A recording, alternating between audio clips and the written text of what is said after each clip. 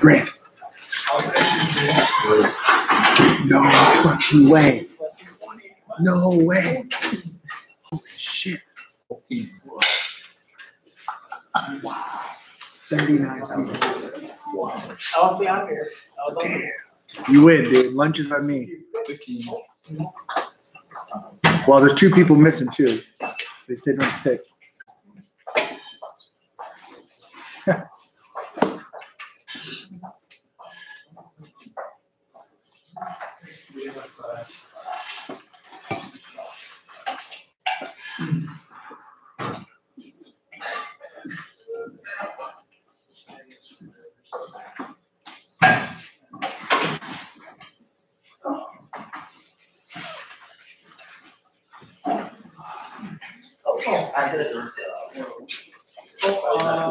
Yeah, we could put it.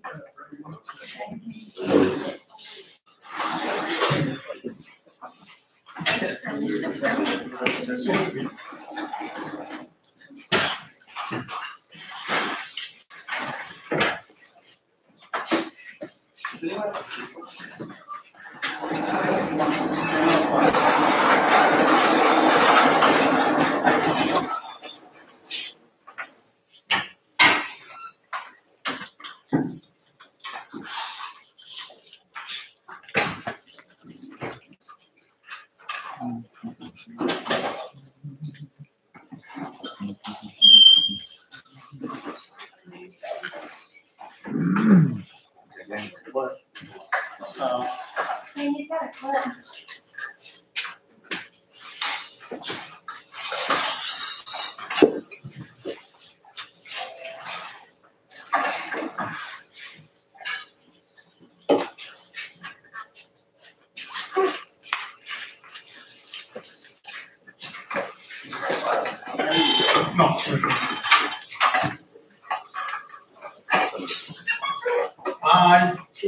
Would you put the board now? Students are here, students still walking in that way.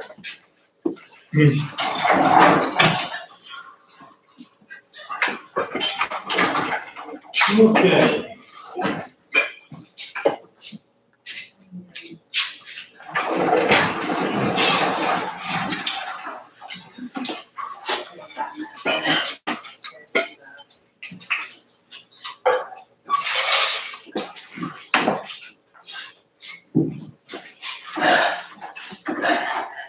That's perfect.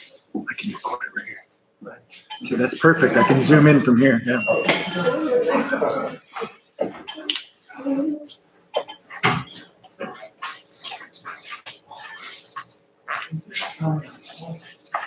Found a smaller clip. Thank you.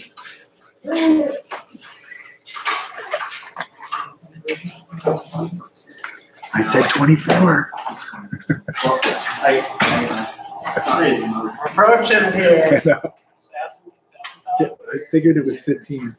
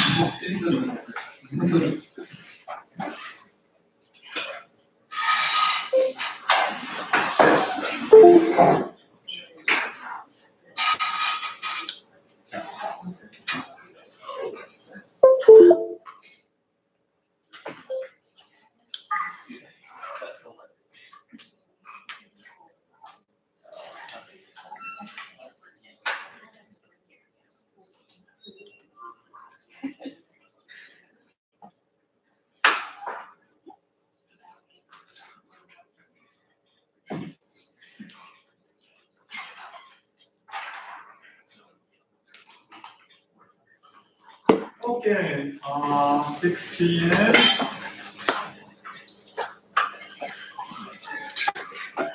All right, homework 1 is due today, but I got many emails, and some of you are still working on it. That's fine, right? So today's schedule, okay? And I left the recorded message, lecture of Kakun noise and other stuff last week. All right, so today I'll go through these a little bit, but I'll start with the homework 2.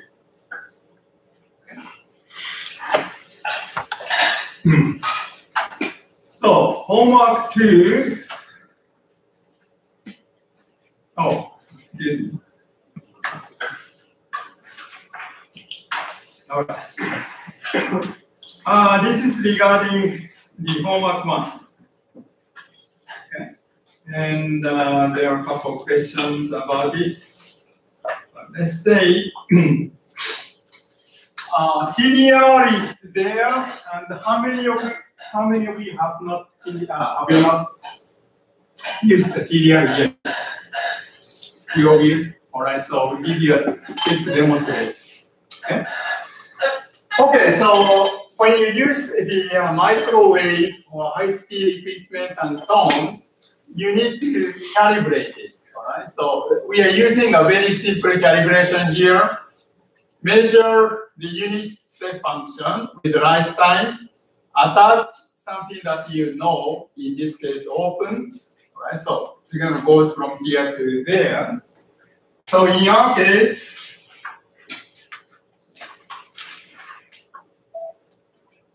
voltage from here to there is approximately 2.25, and then by taking a look at the voltage change, let's say,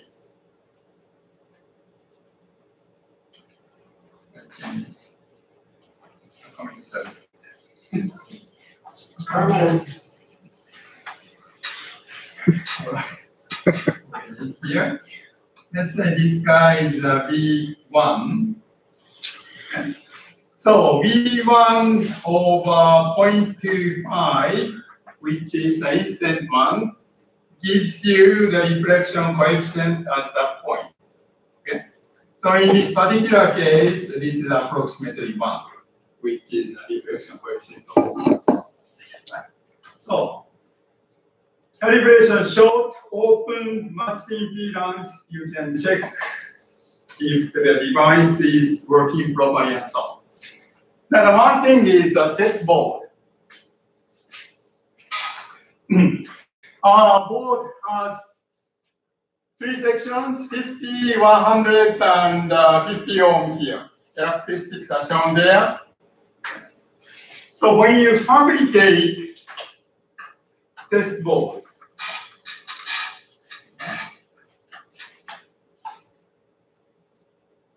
let's go back. So these values, this is your design.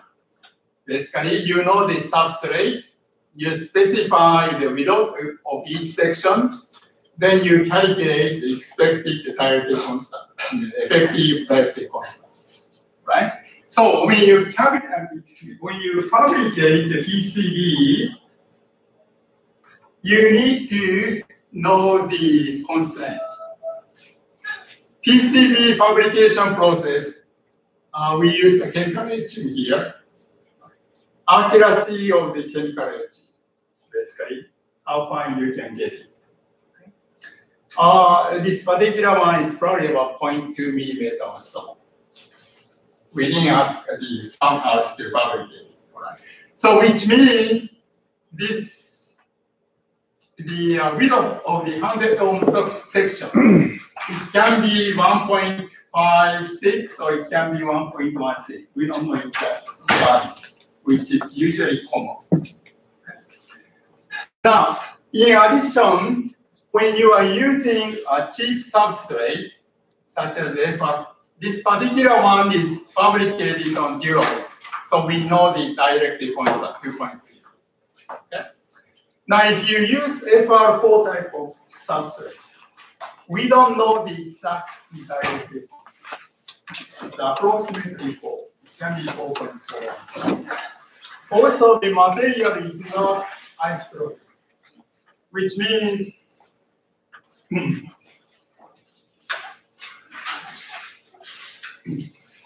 so here's the FR4, right? Dielectric constant, if you measure this way, that gives you one value. If you measure sideways, it gives you another value and so on, which means it depends on the orientation of the substrate. But we know approximately between 4 and 4.5 is that range, right? So when you design the PCB, in many cases, right, so here's the test PCB. Now, unlike this guy, all right, this is a 50 ohm section is, what is the value? 4.75. Right? If you fabricate typical FR4 based PCB, 50 ohm section width is about 0.5 millimeter or so. Okay. Now the accuracy of the fabrication process becomes more important. Right. So first you design the PCB, then measure the impedance, how accurately you design the PCB. Okay. And which means you measure, the measurement is done in time domain. You can do it in frequency domain, but time domain is much easier. So obtain the impedance of each section, then see how good it is. Okay. All right.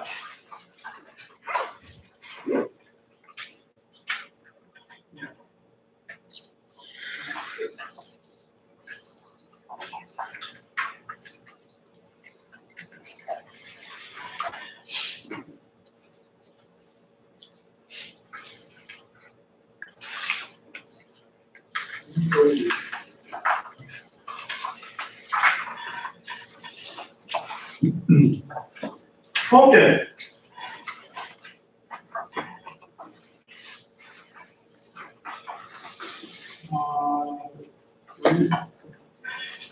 We go back. Not that far. All right, this was the original schedule I discussed in the first class. We are already a little bit behind, right? So we are right there. Okay, today I should have assigned format 3, but obviously I'm behind. Okay, so I need to come up with the revised schedule. Okay, now going back to format 2.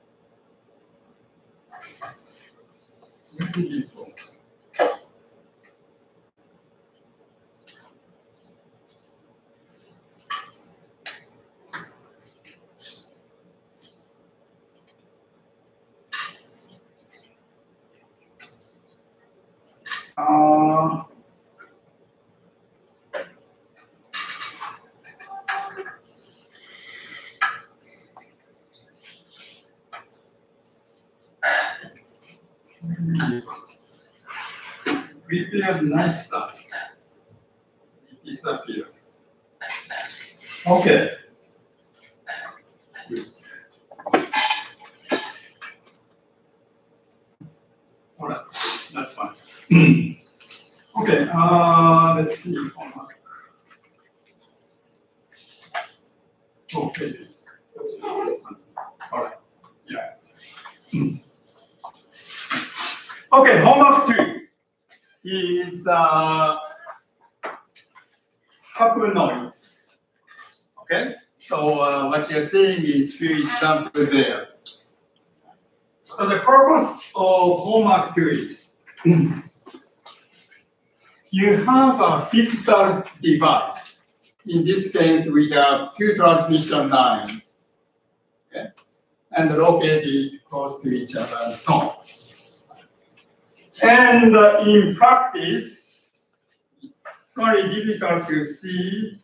We have about 30 or so transmission lines running in there, okay, which is a difficult case when you're designing the digital systems and so on.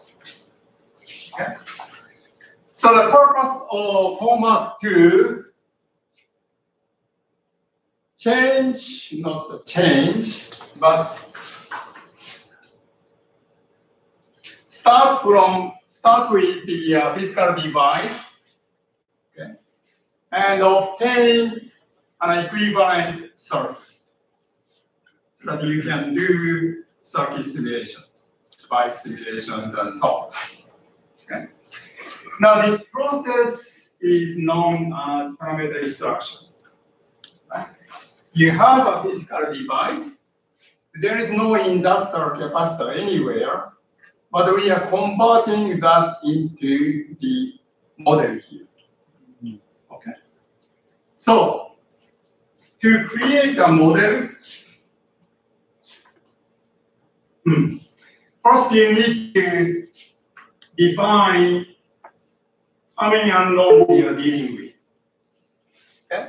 So in this particular case, we are dealing with 6 unknowns.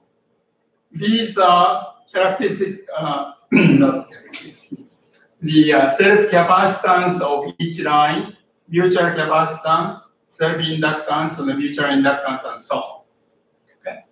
Then by assuming we have 2 identical lines, which is this case here, right, we can simplify the model, but we still have 4 unknowns. So C1G, C12, L11, and L12. Right. Now we want to obtain these values. Now there are different ways of getting those values, but the one you are using is obtain those using the time domain data. Okay? So by using TDR, you measure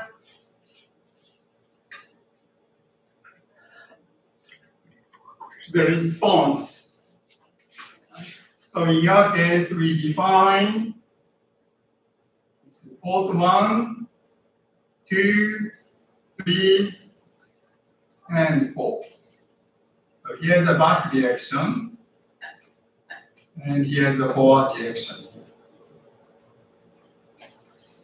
And signal comes in from there. Okay? So you can measure the reflection at port 1. You can measure the backward coupled wave at port 3 and the forward coupled one at port 4. So in your case, you are measuring the impedance of the coupled transmission line, which we call Z01. Okay. You can measure the velocity of the wave going through it. Right. And also you can measure the coupling coefficients, Kc and K. So now you have 4 equations and 4 ones. Okay. And now from that you can create an equivalent circuit.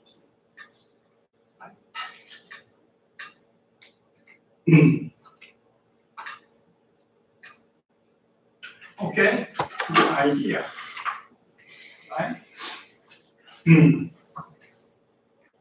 Now, the actual experiment, you don't need to do it. Okay. Once you become familiar with the TDR, that's enough.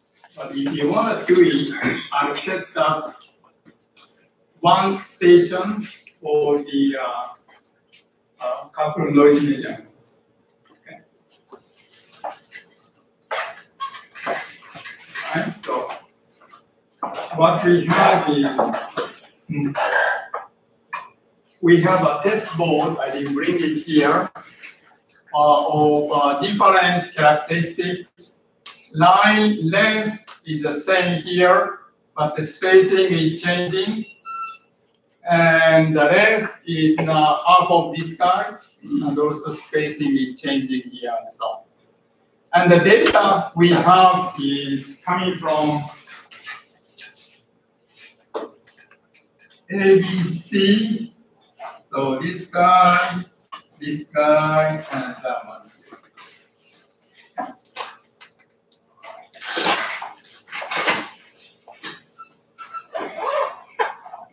So for each case,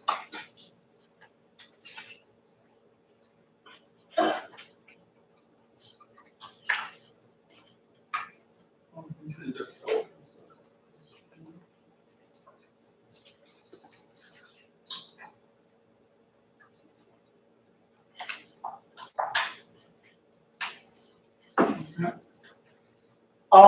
there was a question about the time resolution. Mori, did you find out? No, yet. Okay. Whether these values are accurate or not, okay. We need to check it. But what we are seeing is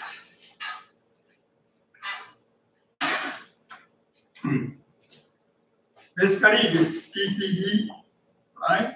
So the data, first one is obviously backward coupled signal. So unit step function or finite rise time signal goes in here, and what comes out from this port shows something like this way.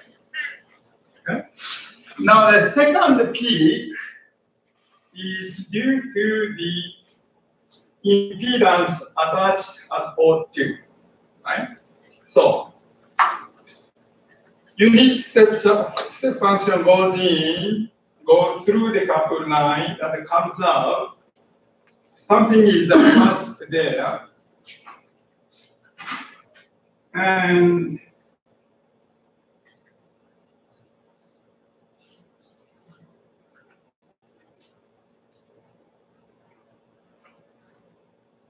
ZL is attached there.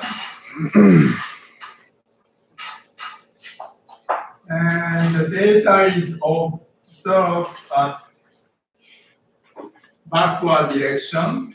Signal goes in here, right? So this data, what is attached?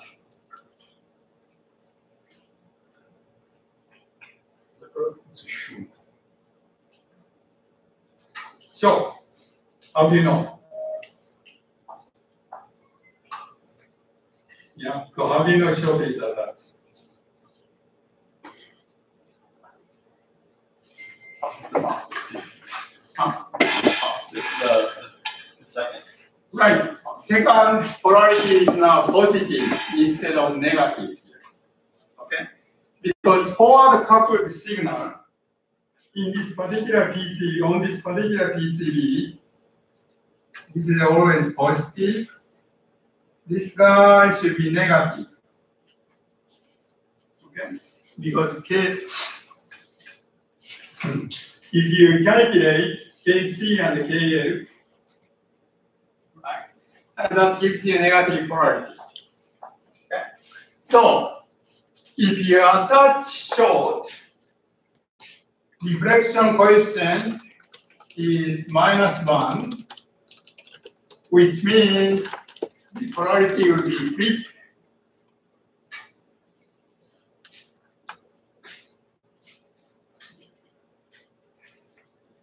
Yeah. So basically, so this signal now becomes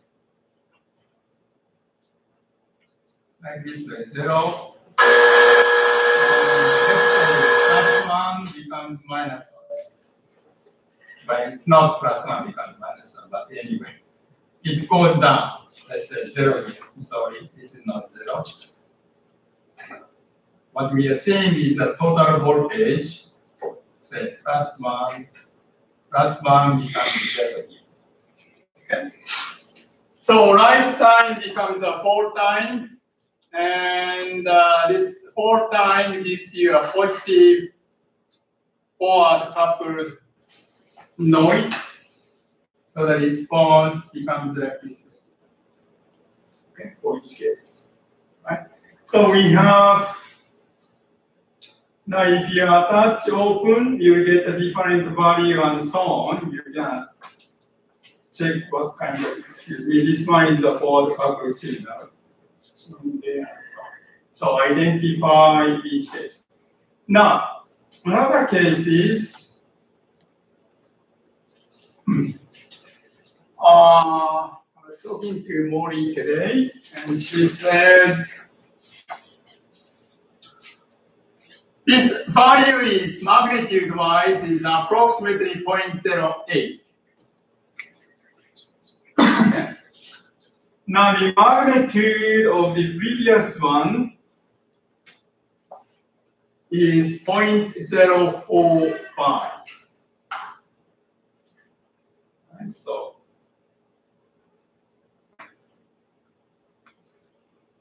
if this guy comes first, value is 0.08 minus. This guy is plus 0.045 magnitude peak value. Right?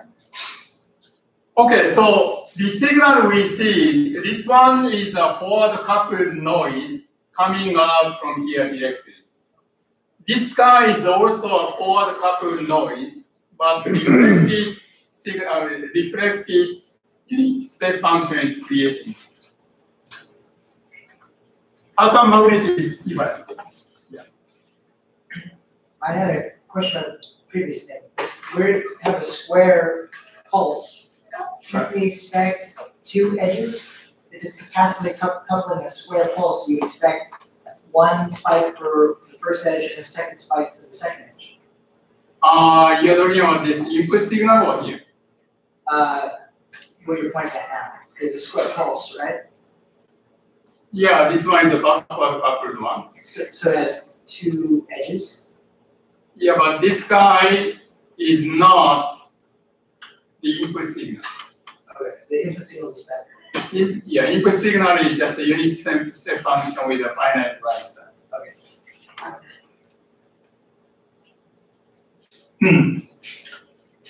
Okay, but anyway, coming back to the question, the question asked, how come magnitude is not the same?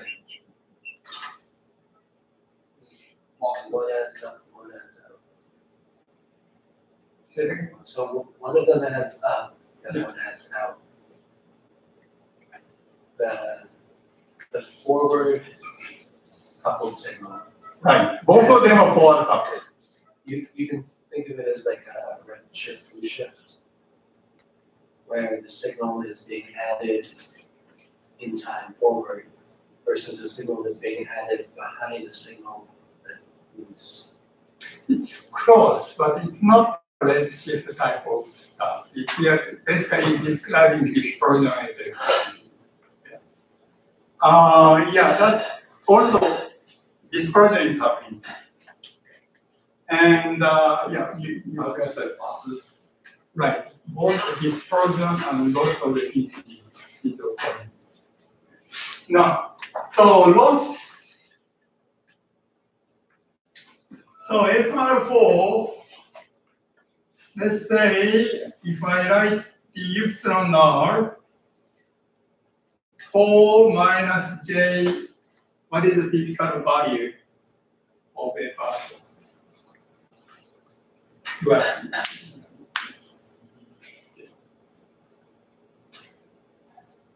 it's fairly large, depending. So let's say 0.01. 0.01. 0.02 is very good. Loss tangent is 0.02. So, if you write an equivalent circuit,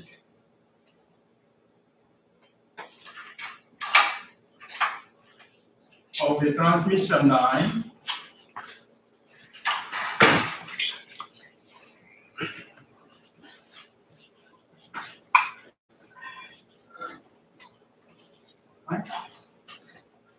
In the case of lossless one, we ignore G and R.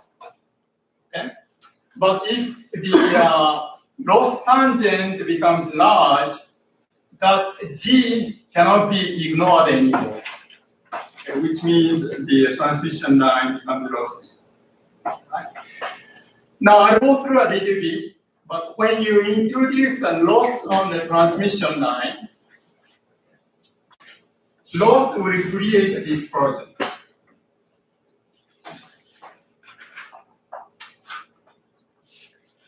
Dispersion is created by two things here.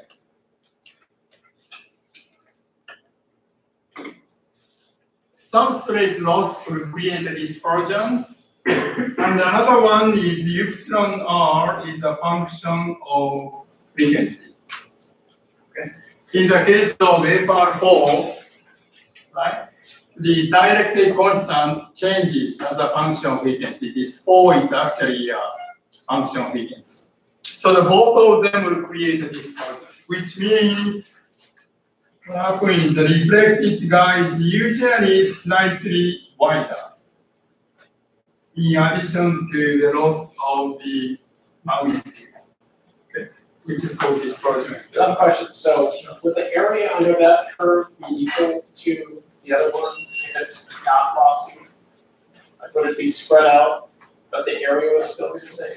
Or is it? Yeah, amount of energy if there is no loss. Okay. So assume that R is 0 and G is 0, but 4 is a function of frequency, and in that case, area under this guy is the same. You know, these functions.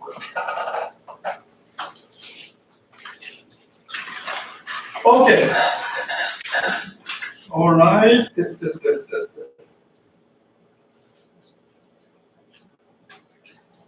Okay, so first you estimate the Kc and Kl. There are different ways of estimating it by using the peak of backward and forward coupled voltages. That's one approach. An approach is suited for the backward coupled one, but it may not be suited for forward coupled one. Another approach is you integrate over the area, basically integrate over time, and from that you can obtain Kc and K. If the input is a step function and what we're getting at the ports, at the coupled ports, is the passive coupling, so it's kind of like a high pass filter or the derivative. Where do we get that wider square pulse from? The narrow spikes make sense as the derivative of the step function, but where does the wider square come from? Okay, because of the different time the signal is arriving. Maybe I should go through the lecture of the little bit here.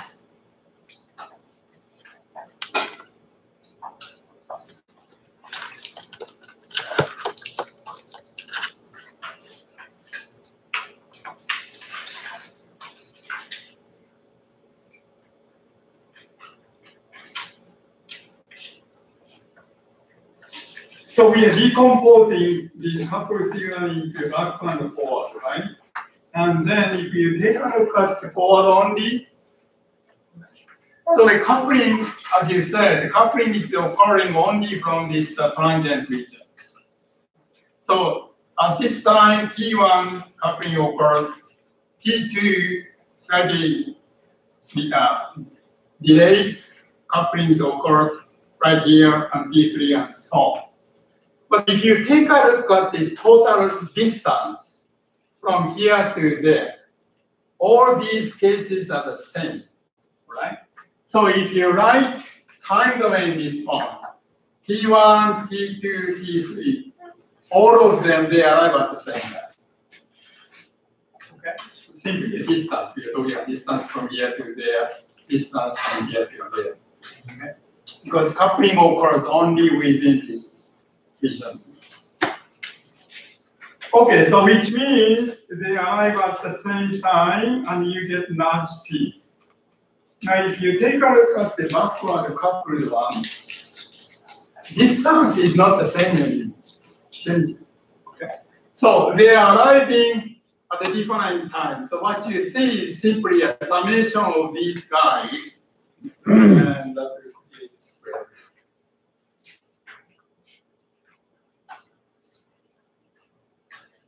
This one here. Okay, so the important thing is, what we are showing here is backward coupled signal is always there. Okay? Forward coupled signal, you can minimize it by using the straight-line transmission. Right? So, here is a multi-layer PCB. It's about 8 layers and so on. Okay? If you want to minimize the forward coupled noise, then lines should be embedded within the multi-layer PCB. So, but no matter what you do, the backward signal is always there. Why is that? Why is there that difference? The difference comes in the way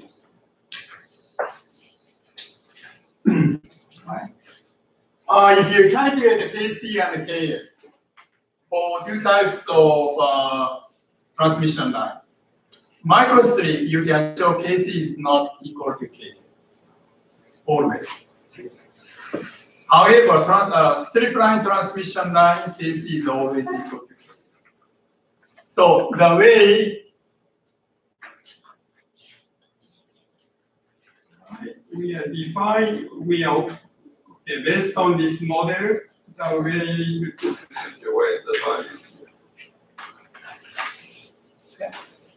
Backward coupled one, excuse me, this is the forward coupled one, right? It's proportional to the difference KC and difference between KC and KF. So this guy, if they are the same, it's basically zero. And backward coupled one, on the other hand, it's always non-zero. So basically, if I put it right, you can kind of play around with parameters on the forward one to minimize that curve, pull out the T's on there, but then on the other side, you don't have those parameters to fix. So you're always going to get that down. Is that correct? You can play with some of the.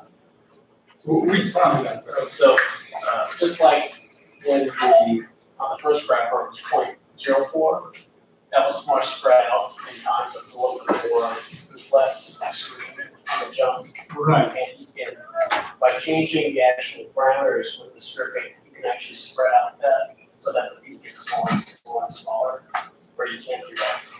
Which is true, but to do so, you are introducing dispersion and potential loss and so on. That will create another problem.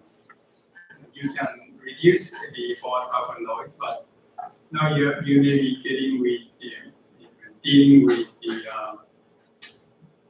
slower propagation time and so on, which is not a good approach.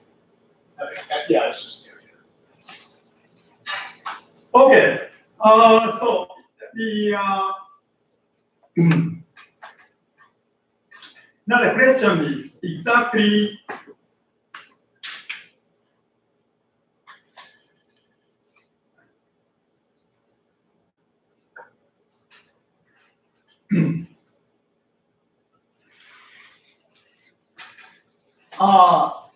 now. So what we are seeing is when we have microstrip, we have cosine Tm.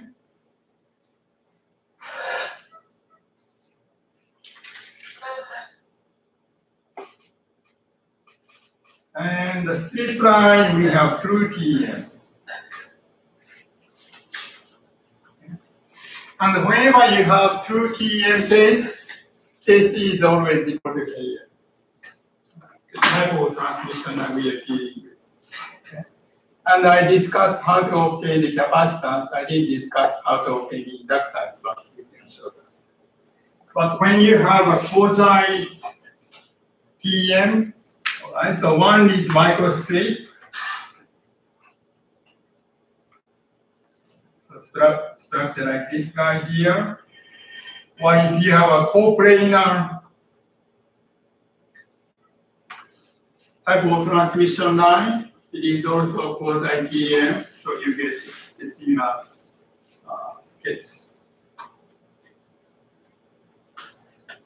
Okay. Equivalent circuit, plastic already.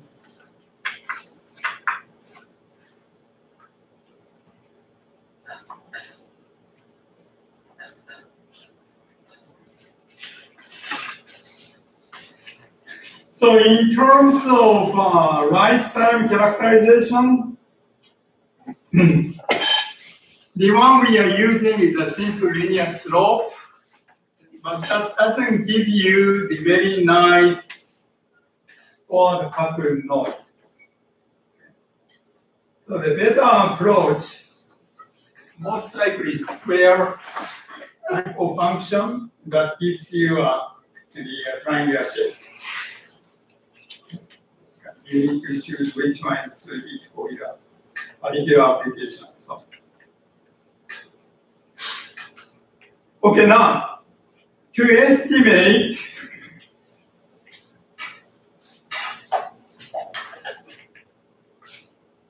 lumped element models. All right, so getting Kc and Kl is fairly straightforward. Now the velocity measurement can be done by using the backward coupled signal. Right? So if you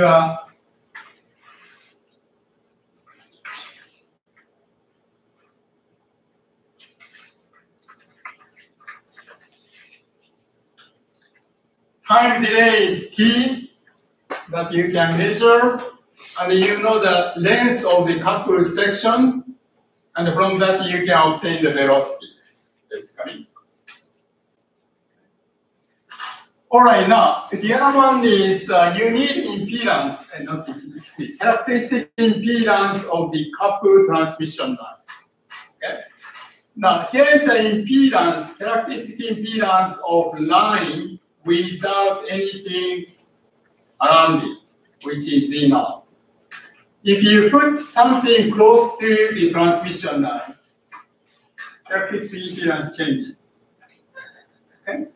So by measuring the reflection at this point, you can evaluate the characteristic impedance of the coupled section, which is 0.1. Now, value here, we are talking about the small change.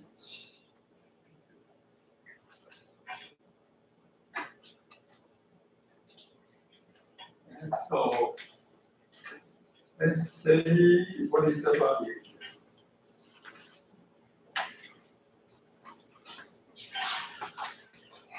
Line A.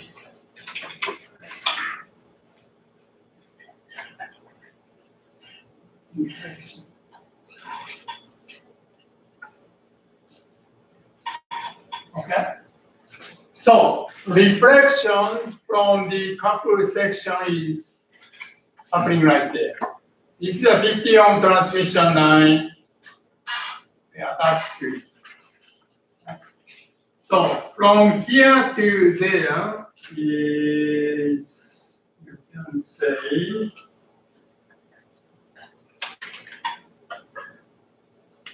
is basically up to this point.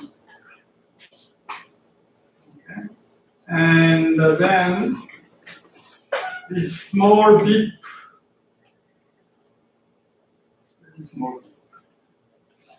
this section shows is basically the coupled transmission line section. We are seeing the reflection here. Okay. So what you see is what? This section impedance is 50 ohm. Right? So what is this impedance? Is it greater or less? Less. Right? So it goes down. So the impedance is slightly less. And as you see, the reflection is pretty small. So we are talking about the value of 45, 47, or in that range. We are not talking about huge amount. Okay. And here. All right. So, any questions about homework 2? So could you go back to that Excel sheet you just had with the answers, the reflection? Which one? The one that we just had. The reflection? Yeah. Okay.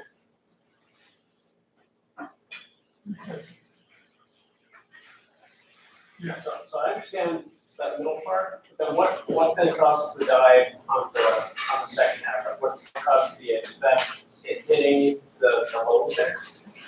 Oh, you mean this part? Yeah. I think she attached short or something. Okay. Yeah.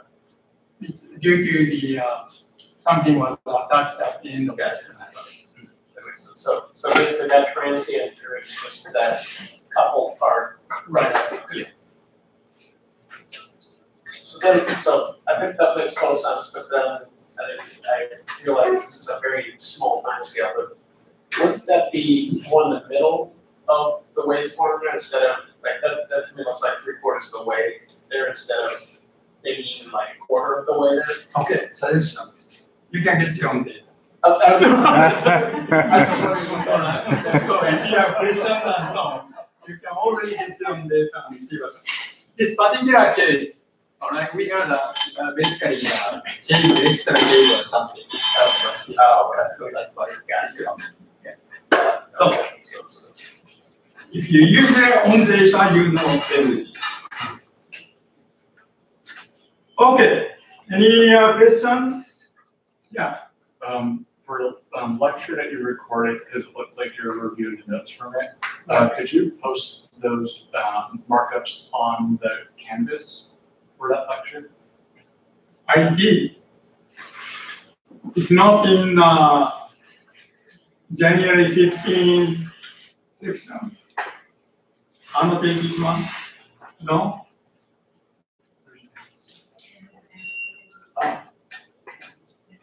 Review and preview of lecture. Okay. Yep. All right. Next. Okay. Homework 2 is now.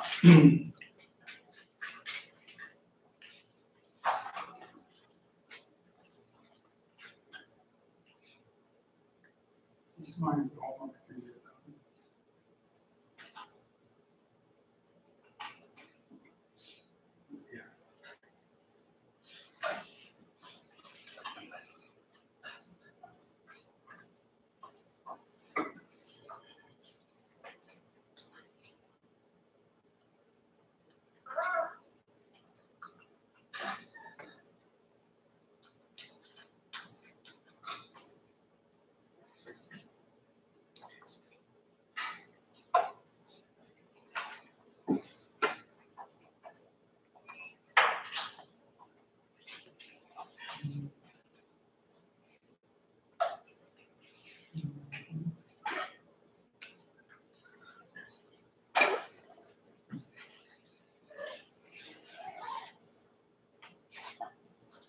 Okay, this one is a part 2 of tangent.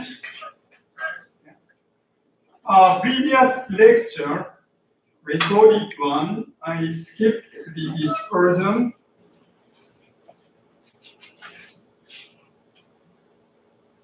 Okay.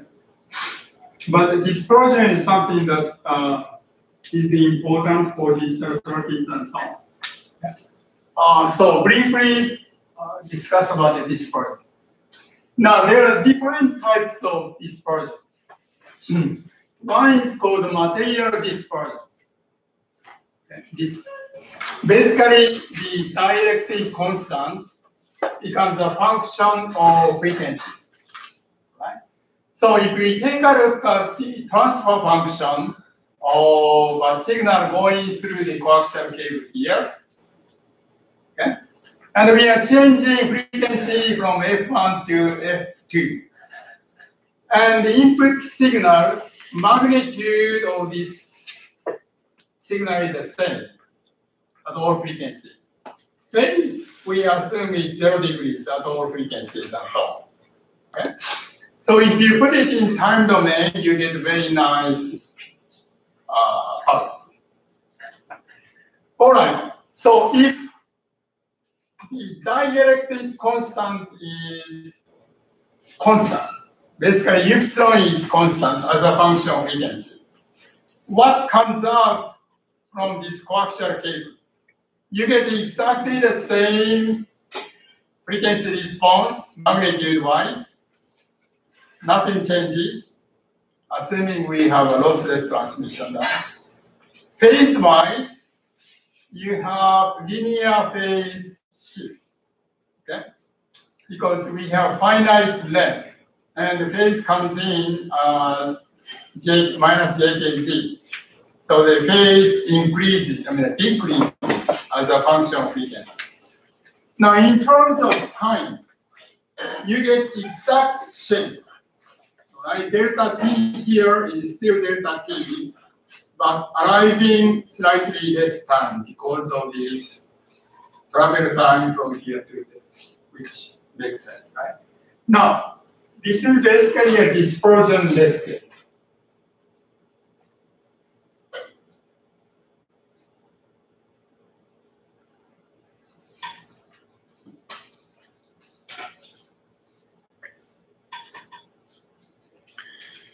Okay. Here we are doing a material dispersion. Now, when we have a dispersion, now epsilon as a function of frequency changes. The important thing is magnitude of the transfer function doesn't change. You get exactly the same stuff. We are assuming the line is lossless, right? Important thing is phase becomes nonlinear. This is the phase of transfer function and nonlinear. Okay. When you have a dispersionless line, the slope is linear. With dispersion, you don't have linear line anymore. Okay. If you take a Fourier transform of this signal, what you see is it pulse arrives at the same time, but it will be stretched out. Okay. The stretching is due to the dispersion. The amount of energy within this shape is the same, so there is no loss space. So this is material dispersion. What we are seeing is velocity becomes a function of frequency. Okay. So these different frequencies, the velocity of the wave propagating is not the same anymore. That's what we are seeing.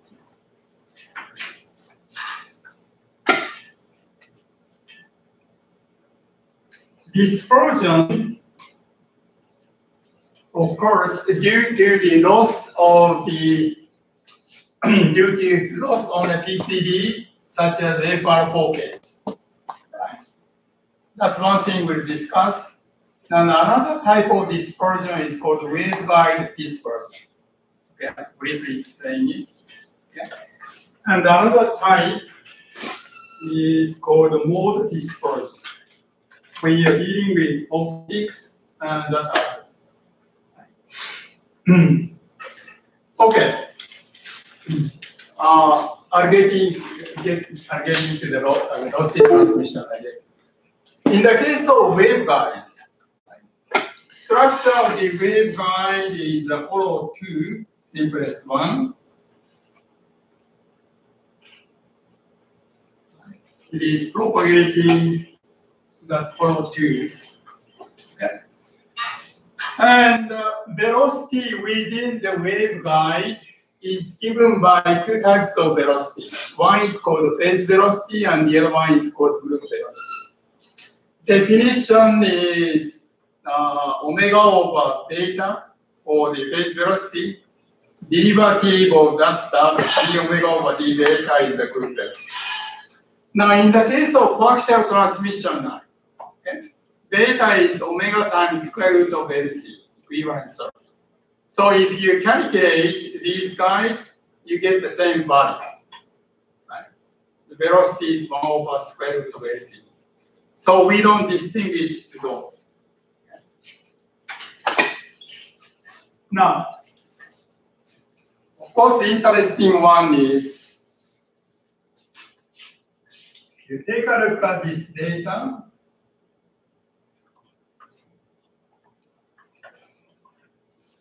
Phase velocity is always greater than speed of light. Let's go.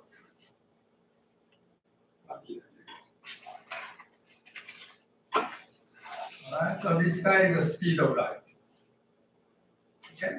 Group velocity is always less than the speed of light. Now, this definition, I added this lecture note.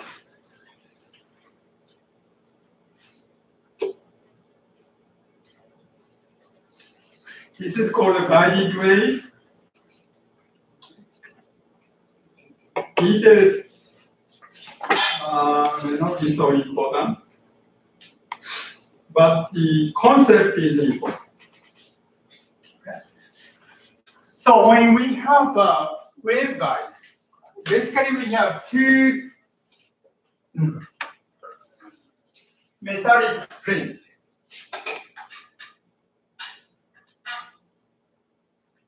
So when you create transmission line,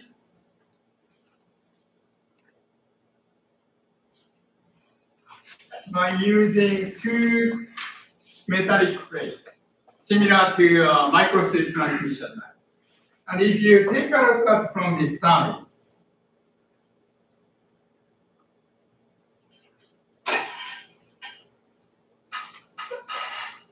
there are two different ways that wave can propagate. Okay. I'm showing the direction of the electric field. Right. So the electric field is from top to bottom or bottom to top and propagating in the horizontal direction. That's one. And this will create either transverse electromagnetic wave or quasi TM. That's what we're dealing with. Another one is wave can be bounced within those two plates. Okay. This is called either TE or TM waves, transverse electric or transverse magnetic, depending on the orientation of the E field, right? So wave goes up, deflected, comes down, deflected, and so on. Now, if you take a look at that behavior, wave can be deflected at small angle or a large angle, and at some point, wave is simply moving up and down here. Okay. So when wave is moving up and down, no energy or no wave is propagating in that direction. And this is called the evanescent wave. And so below this certain frequency, nothing goes through this structure. So okay. The way we define the velocity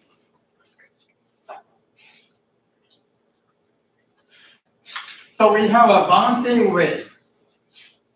Okay. So within the length of delta L, we have one wavelength. Right? So this is the one wavelength. And as you see here, this point is 0 degree. That point is 360 degrees, which is also 0 degrees. Okay? Now, if you project that one wave on this horizontal plane, right? So just projecting this way, you get delta L prime. Now, if you project, assuming this transverse to the direction of propagation, you get here, you get there. Okay. And notice that delta L prime is not much. Delta L prime is longer than delta L. The double prime. Delta L prime is shorter than delta L. Okay. So if you define the velocity,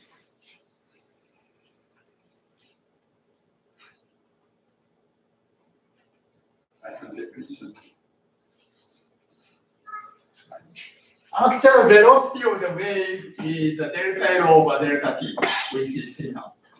But if you define the velocity as delta L prime over delta T, and this becomes less than C naught. Now, if you define the velocity as delta L W prime over delta T, it becomes greater than C naught. Okay. So this is called the phase velocity, how the phase changes along the line. And the other one is called group velocity. And this group velocity is very close to energy velocity.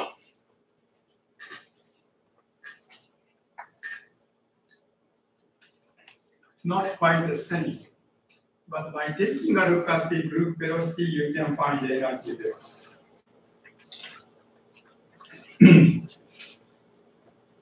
Okay, so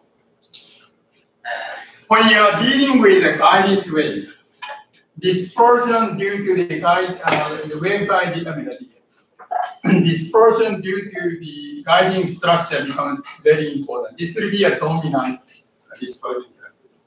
Okay, that's one thing. Mode dispersion is very similar.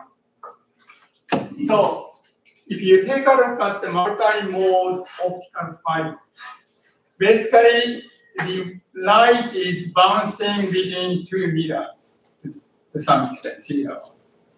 So we can immediately see that this angle can be different, so which means multi-mode structure, you can support many bouncing waves and so on. Okay. Now,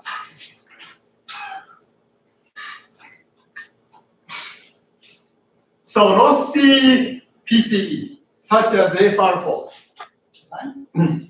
Loss comes in 2 ways.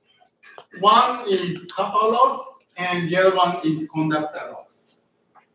So this guy is the copper loss.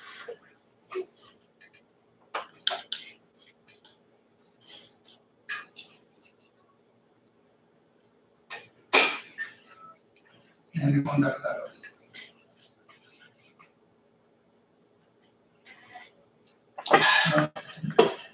Excuse me. Substrate.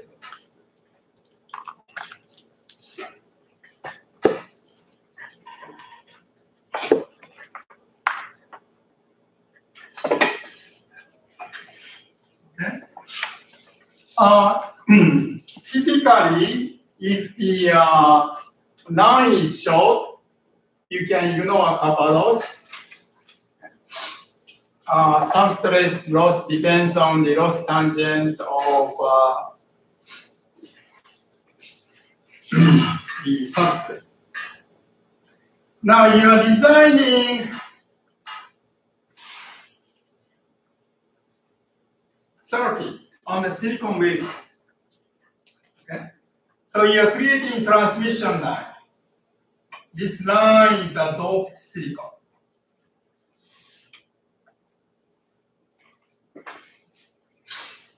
assume that the substrate is on the, the line, transmission line is on the silicon dioxide. This side is the doped silicon transmission line. What is your transmission line model? You are creating a microwave circuit on silicon wafer. And transmission line, unlike copper, you are using doped silicon to create good conductivity.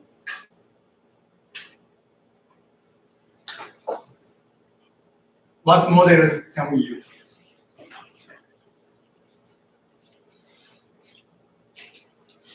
First of all, silicon dioxide.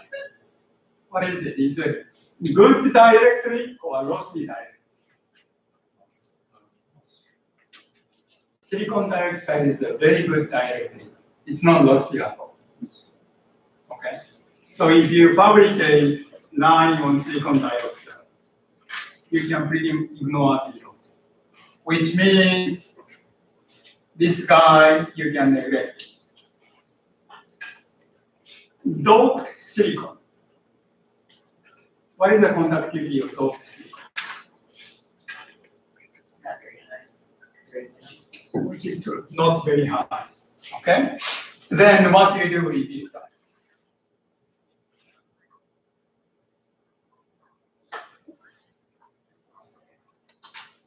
Well, yeah, but we want to simplify. So in the case of doped silicon, inductance is not important, right? So now you have a transmission line. Your model of the transmission line is this.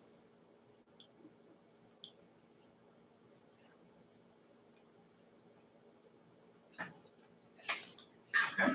So depending on the structure of what materials you are using, you need to change the transmission line models. Lossless transmission line, we assume the R is 0, G is 0, and so on, which is good enough for coaxial transmission line and so on. Silicon, you have RC, RC, and so on. Okay? Now, once you get that model, then you need to calculate the propagation constant, how it goes. Actually, gamma complex propagation constant. We have alpha plus J beta.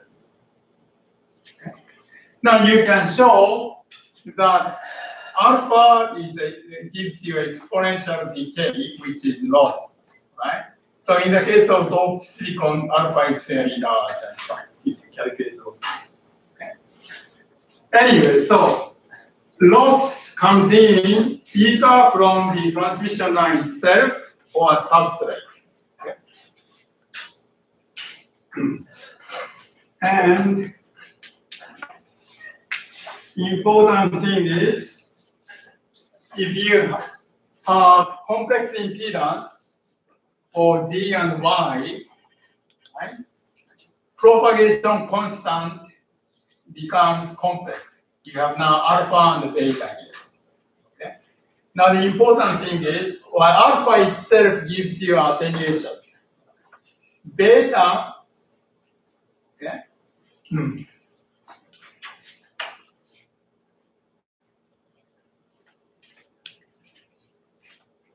so if lossless case, beta is simply omega times square root of LC. But now with the loss, beta becomes complicated, and that will create right here. Okay. Now beta contains R and G, and velocity, you can show the velocity, which is omega over beta, contains omega naught, basically, which means velocity changes as a function of frequency. Okay? So this is called the material dispersion Now, velocity, few things we define here.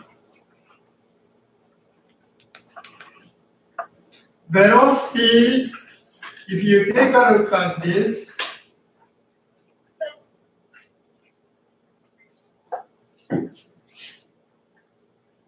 velocity is always a real function.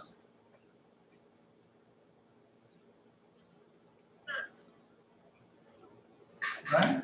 Velocity doesn't become complex.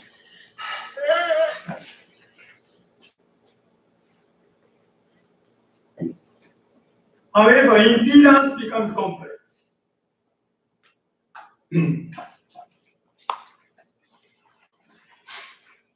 So transmission line, if you put, now we are writing this as Z and Y. Yes. So square root of Z or Y, and if you put that, it becomes complex. And we can write it, let's say, equal to R naught plus JX naught.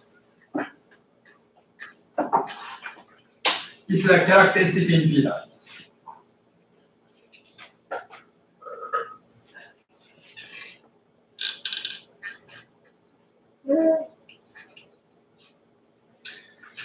Now, if you have a capacitor,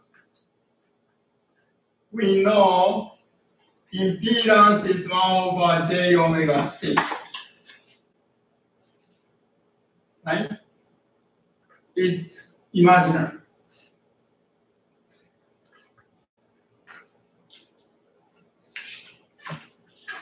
When you have a capacitor, does it create a loss?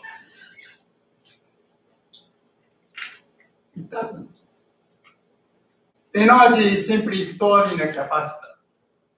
Right? So impedance is imaginary. Okay?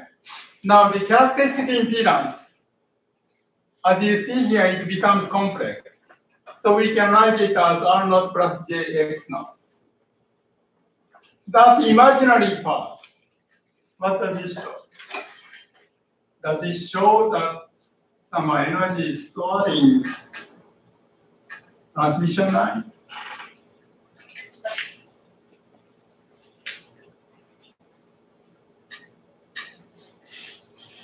Lossless transmission line means what? R naught is 0 or X naught is 0 when we say lossless transmission.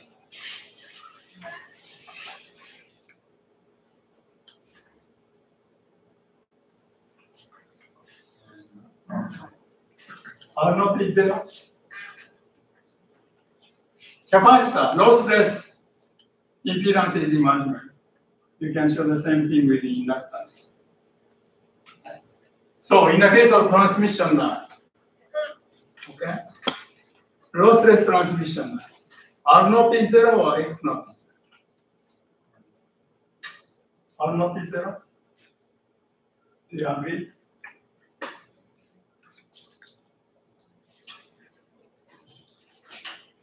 I have RG58.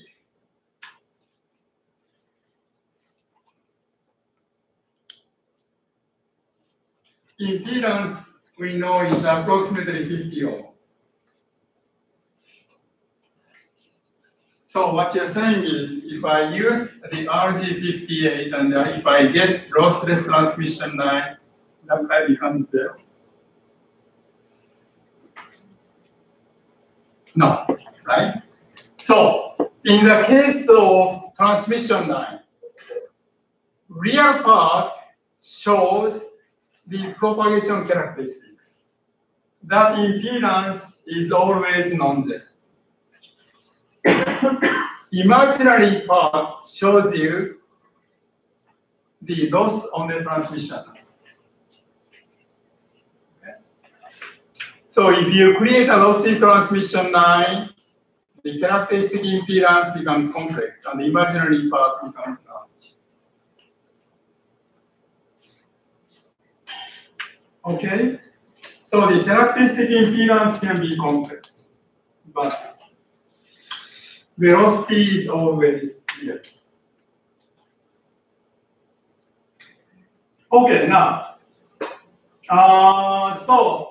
in the case of lossy transmission line, if you send the fast rise time signal due to the dispersion, okay, you get stretched out rise time and so on. And you can go through the model. You can write the transmission line model in terms of Laplace transform and obtain the solution for different cases and so on. Publish. It's not really problem. Okay. So back to the complex part being the lossy part. How is lossiness and the spreading out, is that caused by reflections in the line? Whereas if there's no phase, it would just go straight through. Is that? Reflection is caused by an impedance mismatch. So it's if all line, it's a uniform line, basically, and everywhere is lossy, there is no discontinuity. So the reflection doesn't happen.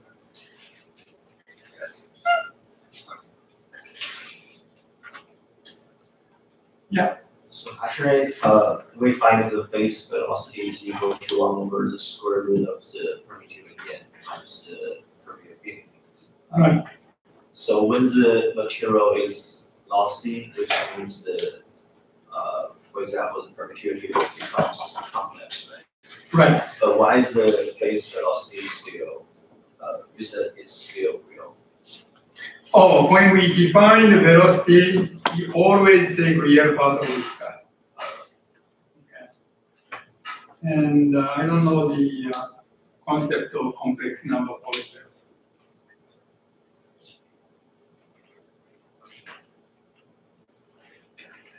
Okay.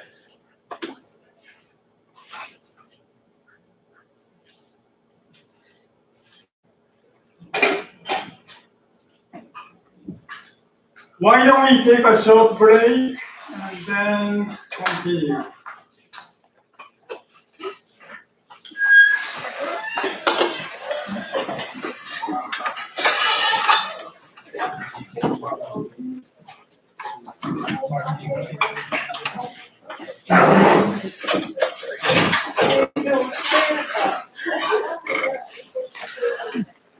Oh, yes.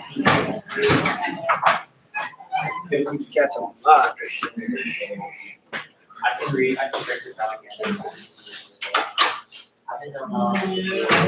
Okay, you have somebody. Alright,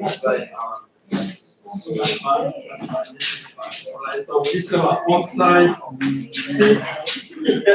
It's still done. Can you read this? Yeah, if you don't like it, I can give you a digital copy or just just let me know when you don't want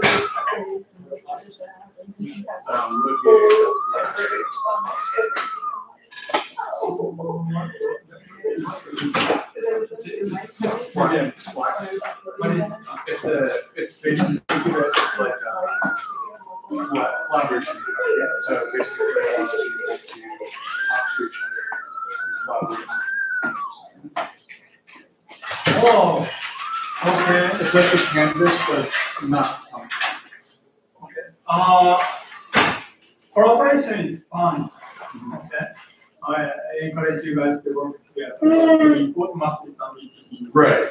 That's correct. Yeah. So basically, there's different channels up here, and you can basically organize it like for each homework on each channel. So when people can come in the channel, maybe like I'm working on this. Yeah. Collaboration is fun. But the code must be fun. Oh, yeah. This isn't something that generates the first call. This is just Discussion. Canvas is very clunky. It's very Yeah. No problem. And then I'll make the TA and add it to administrator.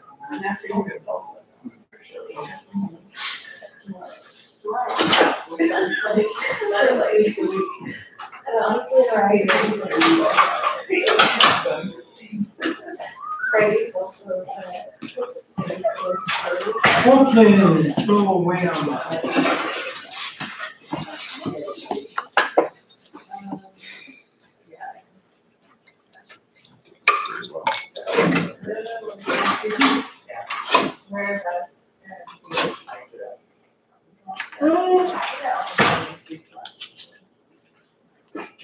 One more quick question. So, on the wafers, we have the one transmission line, we're able to take out the inductance parts, but then if we were to put another transmission line close, we cannot take those out, right? Coupling effects on that, right? Yeah.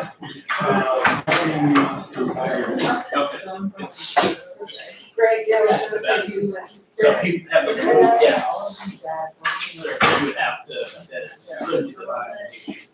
My guess is coupling is small. But I'm not sure. Okay.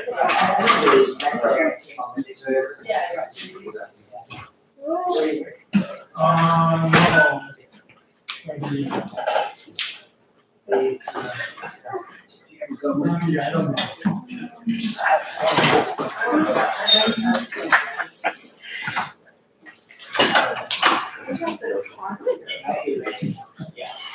Where you at, man? Huh? What university in, man? I checked out. I just went into acoustics, man. Like, fuck it. Well, I was trying to develop an application for some of this, the signals intelligence, like just be able to put in all the data, import it in, and being able to see it. I can actually see the wave, but I just want to be able to calculate it and be. Yeah, makes sense. For me- I'm actually glad that I asked the question on like the squiggly line, Right. because I would have not, like, just looking at the data, I wouldn't be able to figure You're out. talking about that one where he had the short at the end? Yeah. Yeah. Well, it's like, why was it like The closer to 3/4 at end? the end? I wouldn't have, like. Well, he the just other- said you to get your own data, right? Did he give an answer? Well, no, like, it's because of that test setup, the input line was much longer. Oh, that's why it looks like Right. you would assume it would be in the beginning of that wave That's, as it comes up. that's right. But Okay. because of the test setup. Is it the that's why. second cable's longer? Is that what he's saying? He said that, like, going into that first point, that was the longer cable. Oh, So- well, that's why it looked like it was out That's here. exactly right. Okay, good question. How did anybody else figure that one out? No. Well, he's gonna do the Yeah. demo here, right? Yeah, yeah.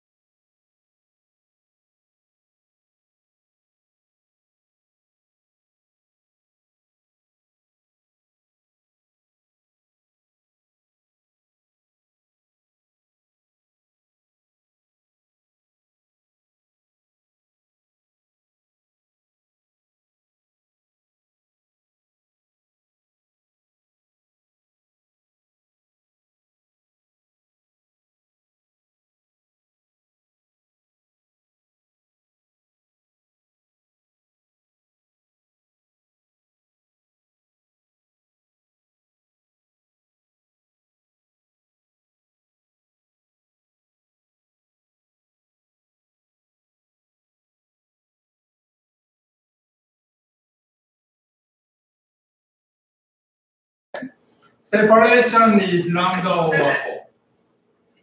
Everything is defined in terms of wavelength. Okay? So there are two holes. This is called two-hole coupling. Hole 1 and hole 2. Okay? So wave comes in, part of this goes out and goes in the forward direction and backward direction. And this guy comes out from here in the forward direction and backward direction. Now immediately you see that these two components, they are in phase.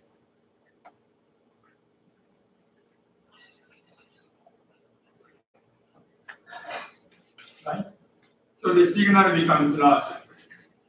So if you create more hole, you can get more coupling and so on. Separation is always lambda over 2.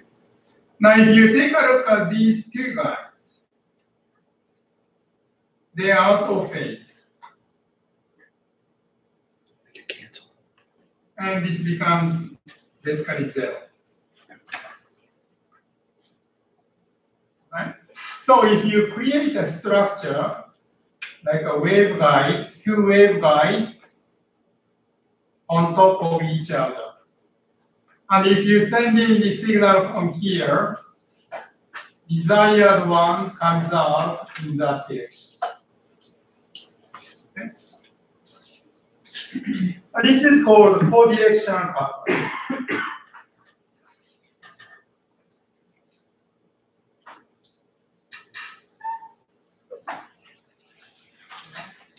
Now, on the other hand, if you create the device using Q microstrip transmission line like this, right? And this port is through, usually it is terminated with a matched impedance. Okay. The important thing is, in the case of microstrip directional transmission line based directional coupler, desired signal comes out in the back direction.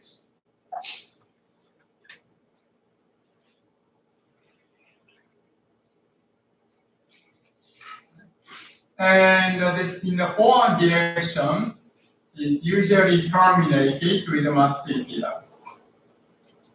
Okay. This is called counter directional.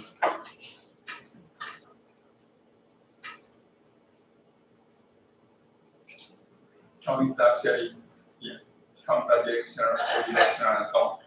Okay. So it's important to understand that which way the desired signal comes out. Right? As you see here, two ports must be terminated with a matched impedance usually. Otherwise, the device doesn't work. If you put open here, the device doesn't work also. The question is, which port to terminate? That depends on the type of structure you need. And the mathematical description of how it works is shown here. This is called coupled port theory and so on. And the analysis of coupled line is shown there. Probably we don't have time to go through, but this is one of the device, microwave device.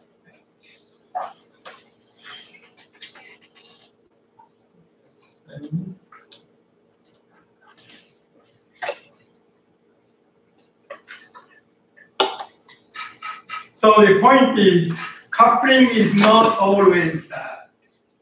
Okay? You can make a nice device by using that phenomenon. All right, now let's take a look at this guy.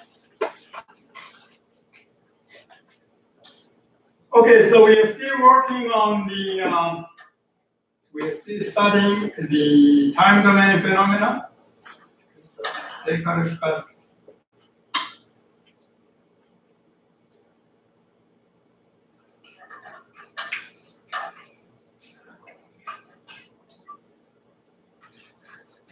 Okay. Here we are dealing with the parameter extraction. We have already done it. Okay? Just going through a few things. Now, when you do the parameter extraction in time domain, we use TDR. In the case of experimental approach, we use TDR, which is basically homework 1, homework 2. So once you go through that, you become familiar with it. Now, if you want to simulate time domain phenomena, numerical approach, quite often we use FDTD, time difference, finite difference time domain. So, now, if you can do it in time domain, you can also do the same thing in frequency domain. Okay. So in the frequency domain, numerical approach, we are solving electromagnetic problem in frequency domain. And type of packages we use is finite element and the method of moment and so on. Particular package we use HFSS. It is a part of ED, and you'll be using it in homework 3, 4, and final project and so on. Okay. Experimental approach, you are using network analyzer to get the data. So it's simply a different approach, different techniques, and so on. So let's take a look at parameter extraction. Parameter extraction is needed whenever you are dealing with some sort of discontinuity. Suppose you are creating, you are routing the transmission line, and you have sharp edge. And that sharp edge, you are basically creating large amount of charge distribution. Okay? Basically, you have parasitic admittance. The parasitic admittance should be eliminated. One approach to do so is cut the common, metering and so on. Now, equivalent circuit of parasitic admittance is usually either pi or t.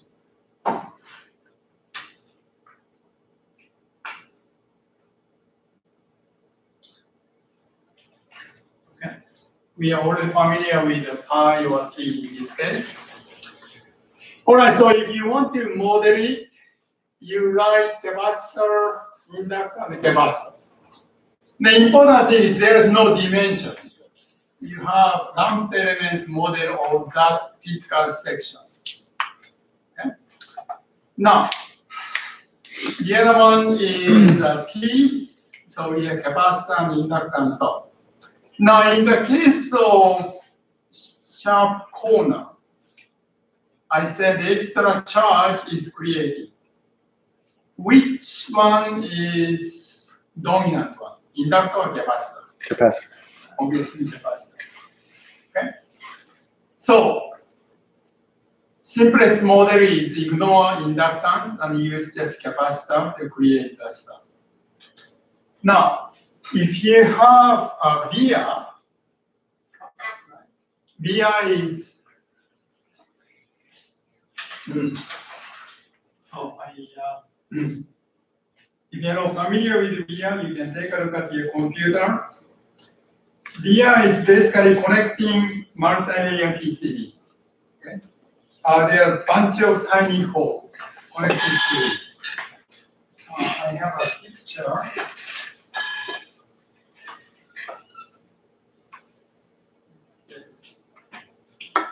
Oh, yeah, this picture is the next one. So you have a multi-layer PCB with the ground, power, and so on. So if you want to route one transmission line from the top to the bottom, you create a conducting, you create a hole and fill it with the conducting material.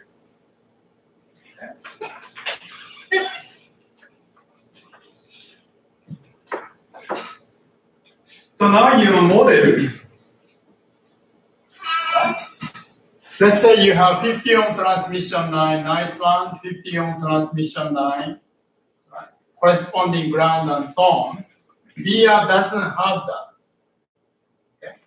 Although the distance is very small, we are talking about 0.2 millimeter and so on. And that gives you extra inductor. I mean, usually we just use inductors, not capacitors and so on. So this is a model of the VR. So. Now, if you change the dimension, now you have a step.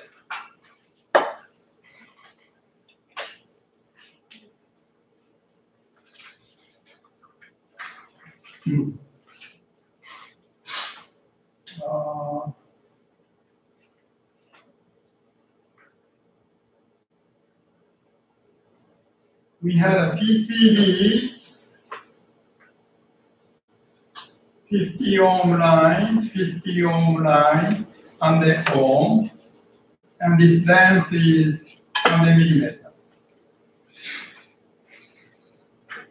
Okay. So we have impedance step. Width of these, width of lines are changing, right? So that's what we have. Now we have extra admittance due to this step. And we can moderate either T or I and so on. Now, what is the effect of the discontinuity? 100 millimeter is the physical length.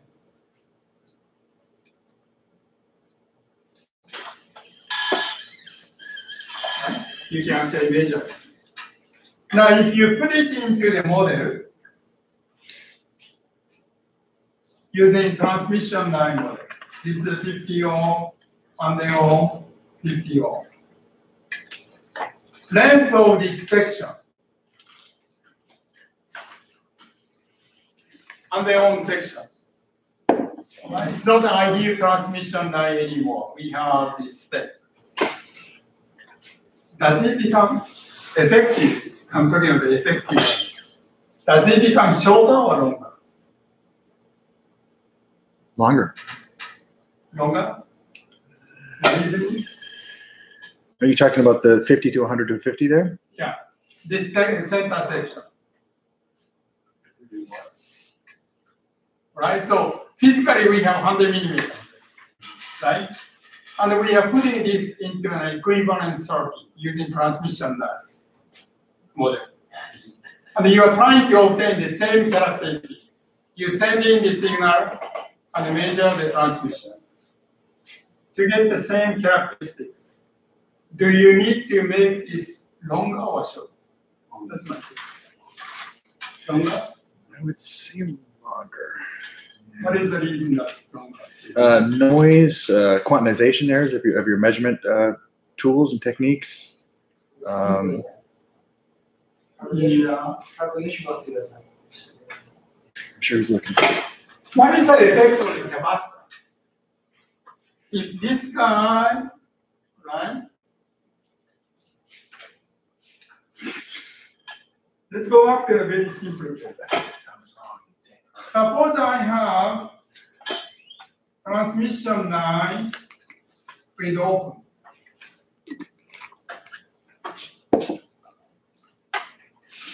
There is no perfect open.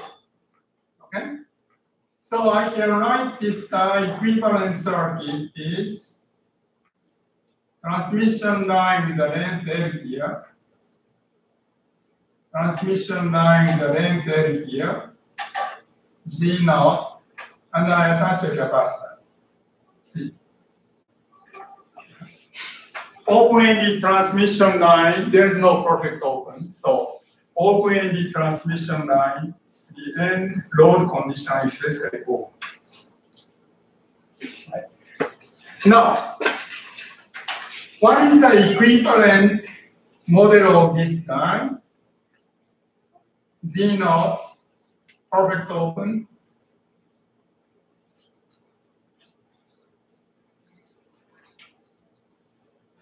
And then L prime. This L prime, is it the same as L? or shorter than L or longer than L? L prime. Shorter or longer? It's a short. What is the reason? Because you're looking at the sine and the angle that the wave bounces as it travels. Okay, that's not quite.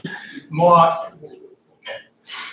No other solution. Okay, all right. What it does, it makes transmission line effectively longer. Okay, you can replace this guy by a piece of transmission line, right? Whenever you have plastic admittance, such as capacitance and so on, effective length increases with the kilogram. And what is the better way of saying? Piece of, all right, so to some extent you can do. We'll do this soon. Okay. You calculate input impedance of the transmission line. Z. Right. Now, that input impedance is a function of a load attached and also the length of the transmission line. So, and that input impedance can be either inductive or capacitive, depending on the length of the section and the load function. So, we'll do this, right? So, I'm just giving you an idea. And you can show that if you have open and length is short, input impedance is basically a capacity. So what you are attaching here, you can replace this guy by a short transmission. We'll do it. All right. So coming back to this, if you have a step, I mean, in this case, 2 steps. Each one is giving you extra capacitance, admittance basically. That effect is effective length of this section becomes longer. Okay. We'll do the details. So just to clarify, so since it makes it seem longer, would we have to make it shorter to then match the characteristics that you're saying? Now that part becomes important when you do the homework 4. Homework 4, I'm not sure if I put it there, so let's take a look at it.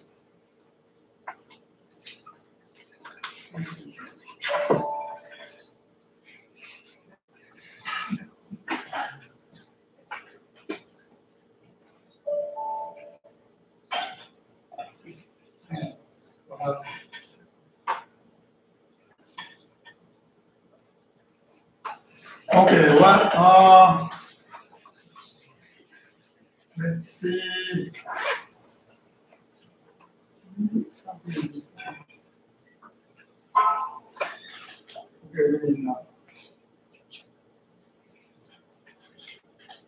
This is not what you're doing here, okay? Homework 4 is basically you're designing 90-degree hybrid. This is a hybrid. So this is a design you are simulating and so on. And the hybrid is designed in terms of wavelength. Okay? This is a typical hybrid. We'll go through the details later. Okay? Section, each section has a lambda over 4 of length. Right? So it's lambda over 4, lambda over 4, lambda over 4, and so on. Now, this is the ideal transmission line model. And if you design it at a few gigahertz, obviously ideal transmission line model doesn't work. Okay? You need to adjust the length. The device you are designing is this guy, not that one, this one. It's the same characteristics, but it's a different design and easier to implement. notice that you have P section here, P section here, P section here and there. So if you use lambda over 4 from here to there, 70 lambda over 4, device doesn't work. The reason is this P section gives you extra admittance. That extra admittance must be eliminated.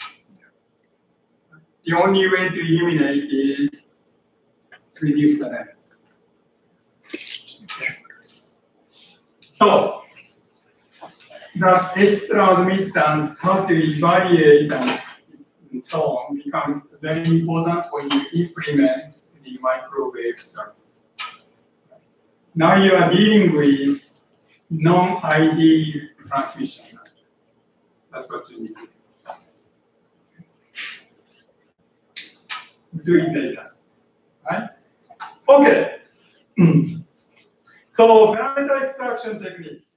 And you are familiar with the time domain already. So this is a VR in time domain.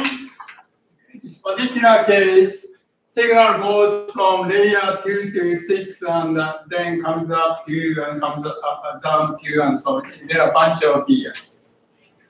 So if you take a look at transmission characteristics, basically the measurement is done with one of these lines. We have a bunch of VRs. Okay? And it shows the reflection and the transmission characteristics. This is the reflection. Each dip is due to VR. Line is designed for 50 ohm. Now, so this is a 50 ohm line. Signal is slightly higher, as you see here. This section is a transmission line section.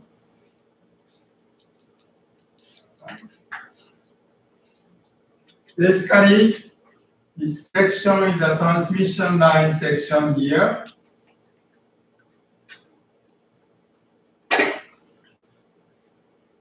Now, if you obtain the reflection characteristic like this one, what can you tell about the transmission line?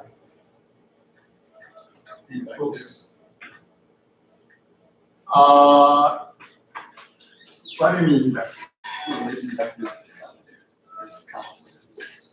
Discontinuity is coming from the VR, basically. We don't know where, VR is the inductive sound. But here I'm talking about transmission line itself. Okay? You are measuring the reflection from this structure. Right? Reflection comes from the VR and also transmission line. Okay? Length of this star is much longer than VR size and so on. So what can you tell from this here? Since the reflections have a negative sign, it's the lower impedance at the point of the reflection. This is 50 ohm. Right, where the reflection is, it's a negative going reflection. This is negative going or positive going? Your point is fine, but is it positive or negative? I was talking about the smaller dips. Oh, that's a VR. Yeah. Okay. You have a good point, right? When you fabricate PCB, okay, you are trying to match the impedance, which is 50 ohm. But you may not get the exact 50 ohm. So what this shows is design transmission line, layer 2 and layer 6, impedance is not 50 ohm. Slightly higher than 50 ohm. Right. So now you have reflection coming here, reflection basically. So actually, VR impedance is closer to 50 ohm. Reflection becomes less. Okay. So you design the PCB for particular impedance. That doesn't mean you have exactly the design impedance. It depends on the structure and so on. Only way to tell is just measure. Okay.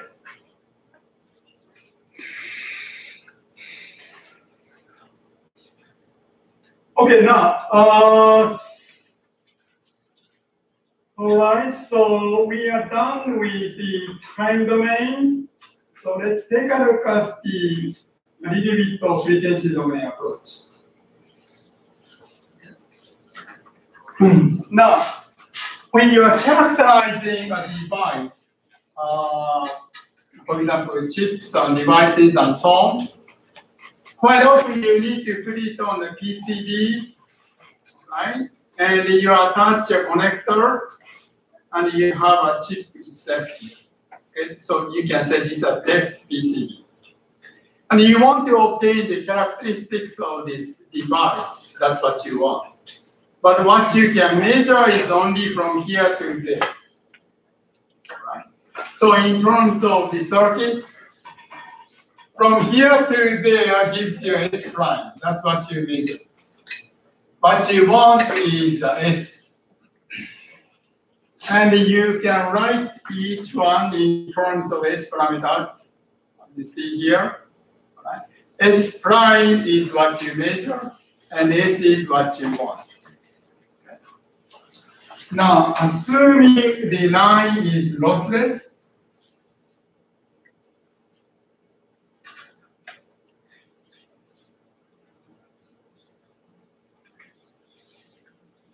and then by relating those, lossless transmission line gives you extra phase shift, basically. And if you go through it, you can actually write the desired S in terms of line phase shift and what you measure. Okay? And this technique is called the de-embedding technique, simplest one. If you take a look at the key site or adjunct website and so on, you can find a bunch of references about de-embedding techniques. Okay? So this is the simplest approach of de-embedding. Now, if you have a lossy transmission line, now obviously you need to modify the approach slightly, but similar technique can be applied.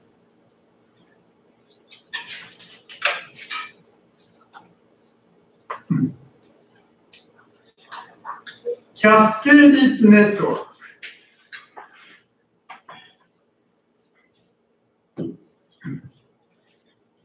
The systems we deal with, it doesn't have just one component. It has a bunch of components attached in series usually. So you have high-pass filter, amplifier, matching circuit, amplifier, and so on. And usually when you design these things, you characterize each component. Right? So you have S parameters of high-pass filter, amplifier S, maximum, and so on. Okay. Now the question is, what is the total response of this system? That's what we want when we design the system. Can we take a product of S parameters to obtain the total response?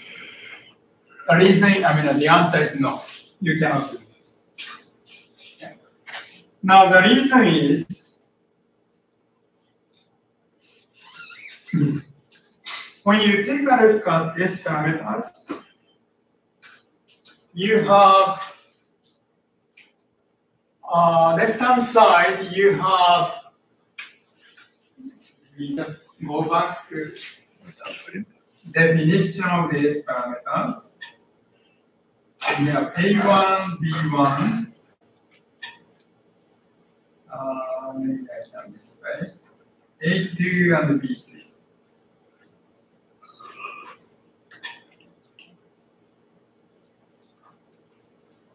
Okay.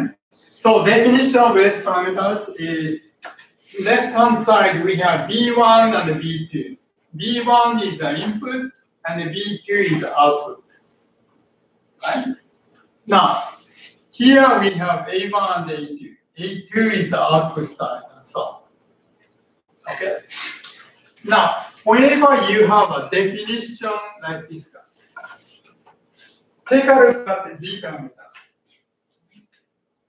You write the Z parameters, and you have V1, V2, G, I1 and I2. Notice the same thing. Left hand side you have voltage 1, which is input, voltage 2, which is output. Okay? So whenever you have parameter G, Y, S, and so on, which contains input and output on this side, you cannot cascade the system. Okay. So here what we are doing is, let's say you have a simple key network given by G1, G2, and G3.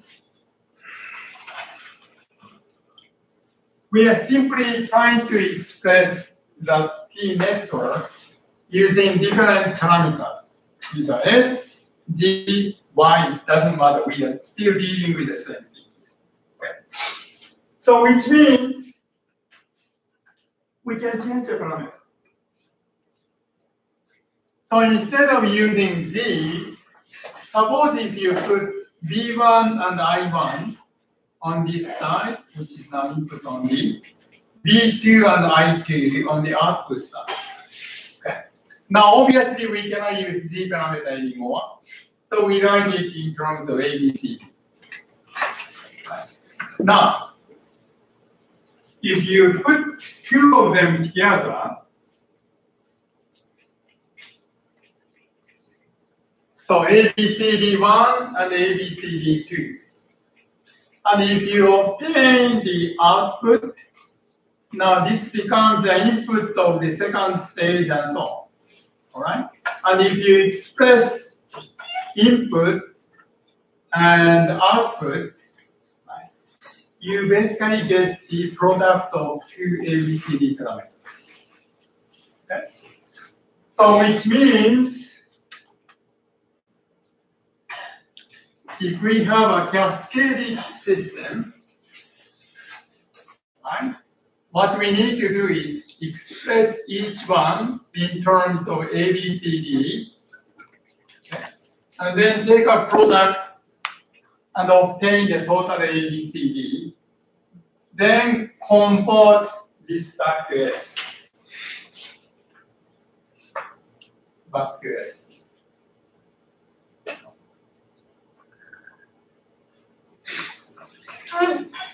Now, why do we need to convert back to S?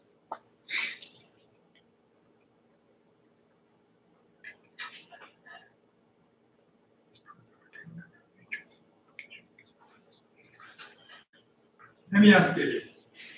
When you are dealing with the Z parameters, right, you have Z11, Z12, Z21, and Z22. Two-port network. Take a look at this T. What is Z11? Z11 is defined as equal V1 over I1 when I2 equals 0. Right, that's the definition of the Z11. Okay? So what is the value of Z11? Output current is 0. What does it mean?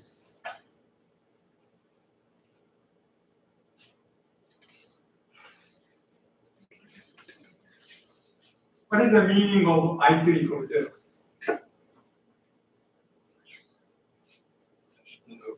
Yeah, output open. When you have output open, and if you take a look at the input impedance, what is the impedance? Z1 plus Z2, right? So immediately we can see, all right, this guy is simply Z1 plus Z2. And you can obtain the rest of the stuff. Okay. Which means you can identify these parameters in terms of either physical system, how the system works, and so on. It's very easy to understand. Now, you can define anything. Now you define in terms of ABCD. The question is, what is the meaning of these A, B, C, D? Right? Some of them are related to impedance.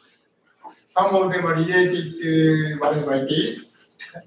But difficult to understand the physical meaning of all these parameters. So, you can obtain the total response in terms of ABCD. Right?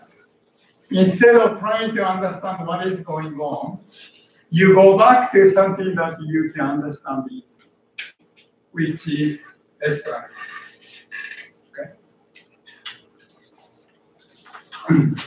So ABCD is a simply mathematical convenience you are dealing with.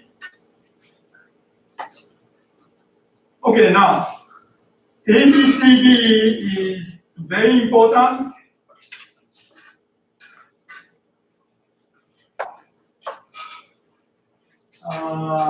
Let's go back. Soon we'll be taking a look at how many is this thing? So let's take a look at this guy.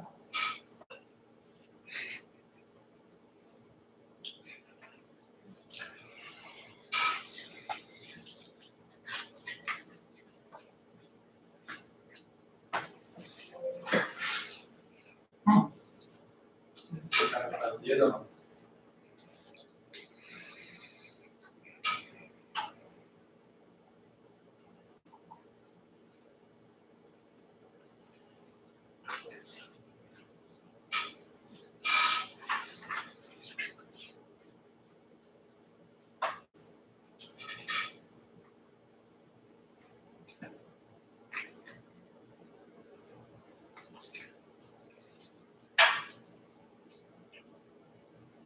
You are designing a hybrid.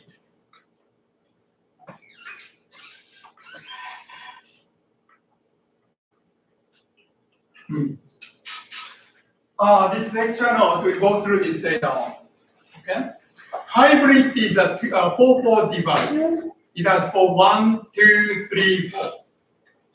So instead of dealing with 4-port device, we cut it into half.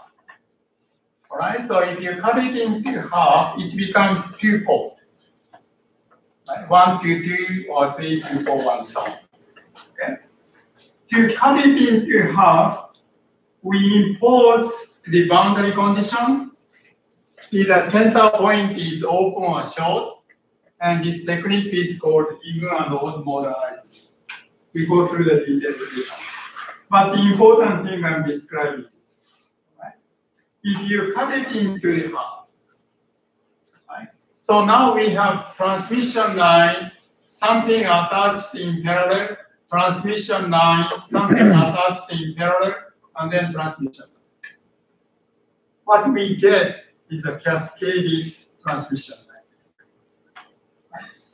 So once we understand what is going on, this is a cascaded system. You use ABCD technique. Shunt gives you ABCD. Piece of transmission line gives you ABCD. Last one also gives you ABCD. So once you get the total response, and then go back to S parameters to obtain the response of the system. Okay? So ABCD is extensively used for analyzing microwave circuits. This is something that you need to become familiar with. Okay, so once you get the ABCD, there are simple formulas to get S parameters back, right? And this is a conversion table. from S to Z, S to A, B, C, D, and other stuff.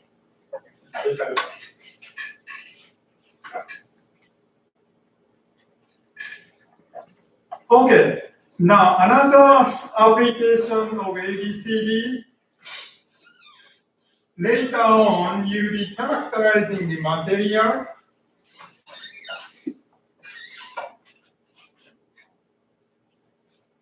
You want to obtain the dielectric constant by measuring the transmission or reflection.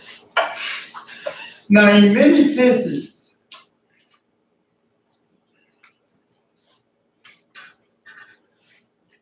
we need to put material within some sort of container.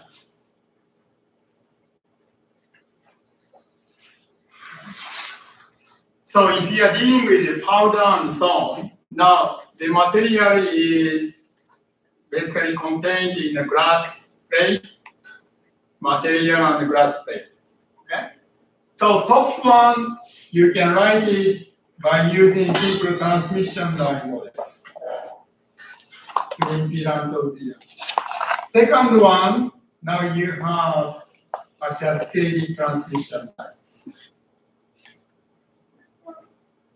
Given by Z1, Z2, and Z1. Okay. Material properties included in Z2. And so the model you are creating is ABCD model.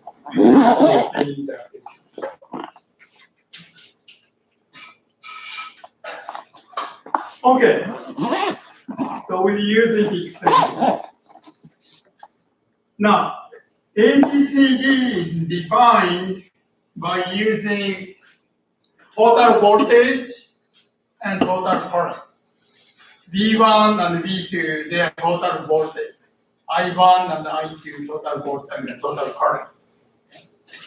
So when we define S parameters,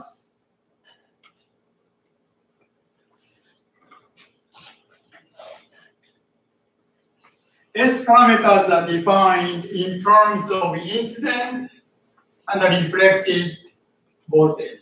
E1, E2 incident, and E1, E2 reflected, right?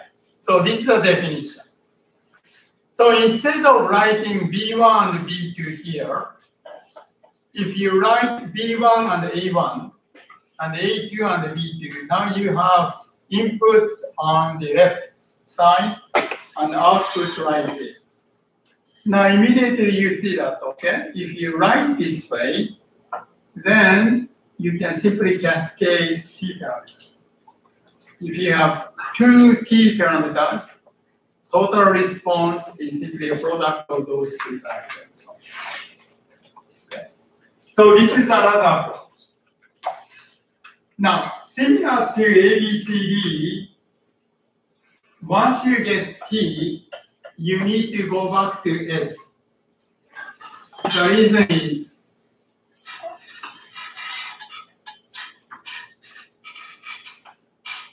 what is the meaning of T?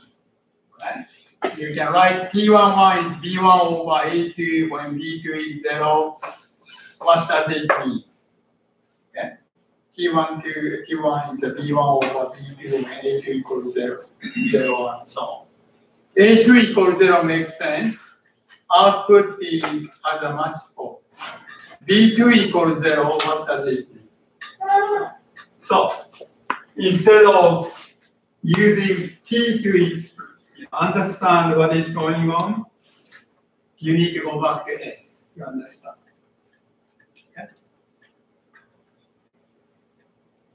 Okay. This part is the details, so we can skip it here.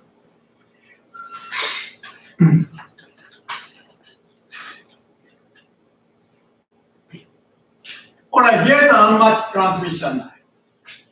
Okay. Impedance is different, in this case 144, but you took a look at the response in time domain. Here you are taking a look at the response in the frequency domain. Okay. All right, so once you create the model,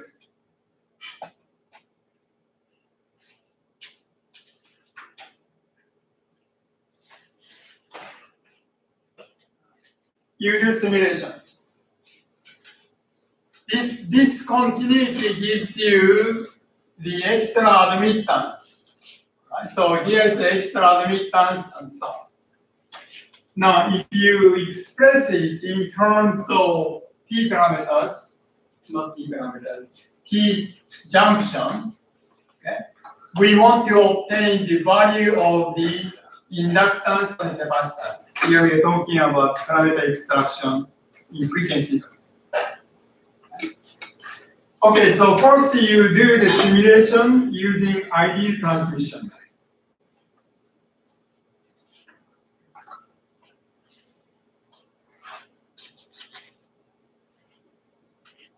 Right? So this is the response you get. And the frequency response of this ideal transmission line, frequency response S11, Q1, so on. Now,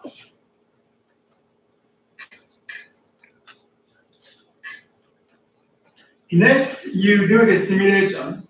This is based on the numerical simulations, not the experiment. Using EM model, HFSS is basically solving the electromagnetic problem.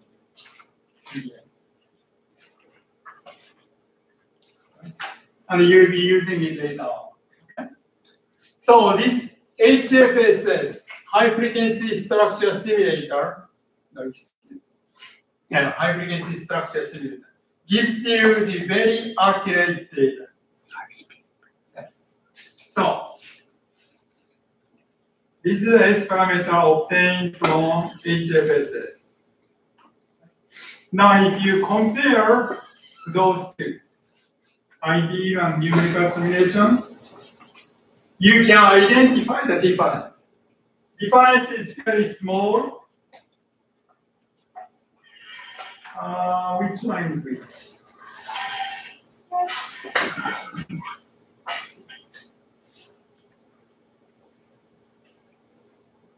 I don't know which one is which. Okay, blue one is ideal, and this guy is HFSS. Right? So what you're seeing is S11, S12, and S2. Now, it's a little bit difficult to see, but at the low frequency, agreement between the ideal and the HF is pretty good. But as frequency increases, the agreement becomes less and so on. We see actually quite a bit of difference between those. Right? Now,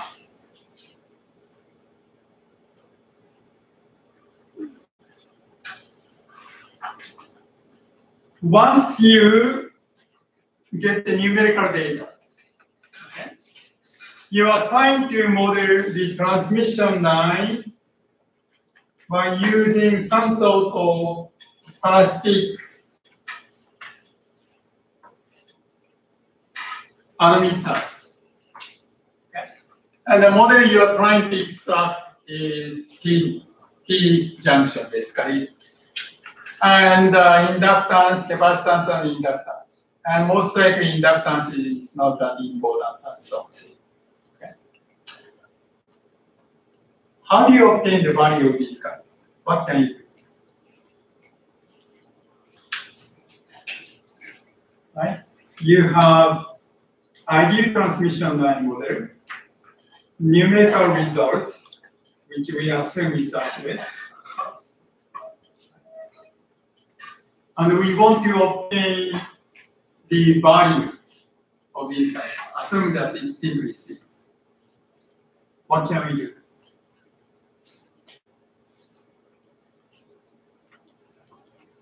What approach is needed?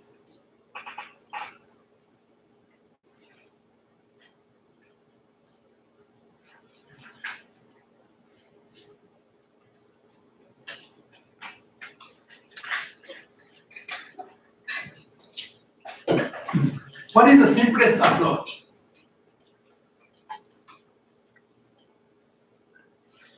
Yeah. Would the reflection coefficient at the step be different than what you would expect due to the extra capacitance? And you could maybe calculate it that way? Which is basically this S1 minus the reflection coefficient. We are talking about as a function of frequency behaves like this. In time domain, notice that in time domain, you can get reflection coefficient very easily at a given discontinuity. You can obtain the impedance value from the reflection coefficient and so on. In time domain. In frequency domain, you see everything together. Right? A bunch of frequencies. All the information is still there, but it's not intuitive. So what is the simplest approach when you have that kind of? Well, yeah, that's true, we are doing it. But basically you simply assume certain value, right, of C, and calculate a bunch of cases. See which one gives you the best fit. So I have a question. Can you go back to the graphs there? Sure. So when a frequency looks like that, could you also correlate that with the group velocity? Like there was that cutoff where you wouldn't actually get any throughput. Could you try to calculate the group velocity and then back out the C one as square root of C? Okay, let's go back to the line. If you write it in terms of length here, in terms of lambda, wavelength. Okay? L is the actual length, but we are writing it in terms of wavelength. Let's say L is lambda over 8, L is lambda over 4, L is lambda over 2, L is lambda. 4 cases. In what case do we expect to see the perfect transmission? Basically, if we take a look at S12, at that frequency, S12, S21, same thing here, is 1, 0 dB, which means we have perfect transmission. We have perfect transmission here, perfect transmission here, and so on. So the question is, that frequency corresponds to what? Effective length becomes what?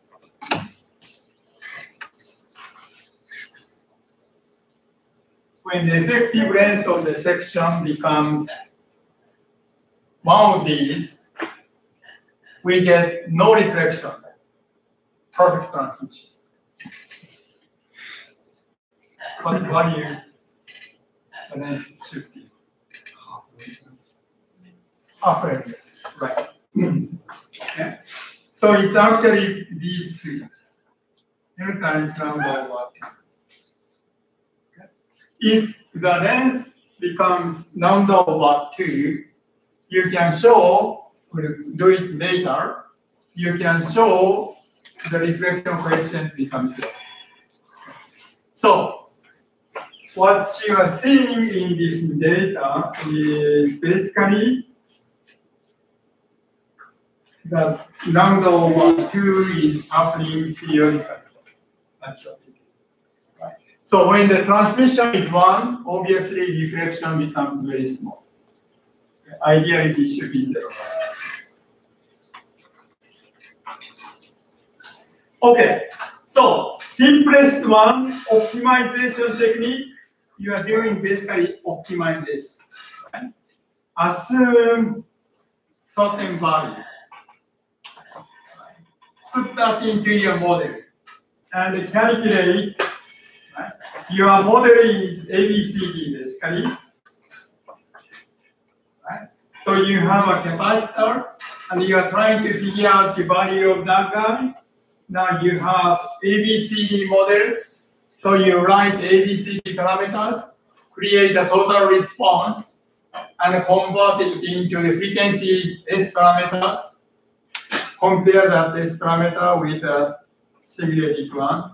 If the value is defined, adjust C and so on. Okay. Usually, you need to use a better optimization technique.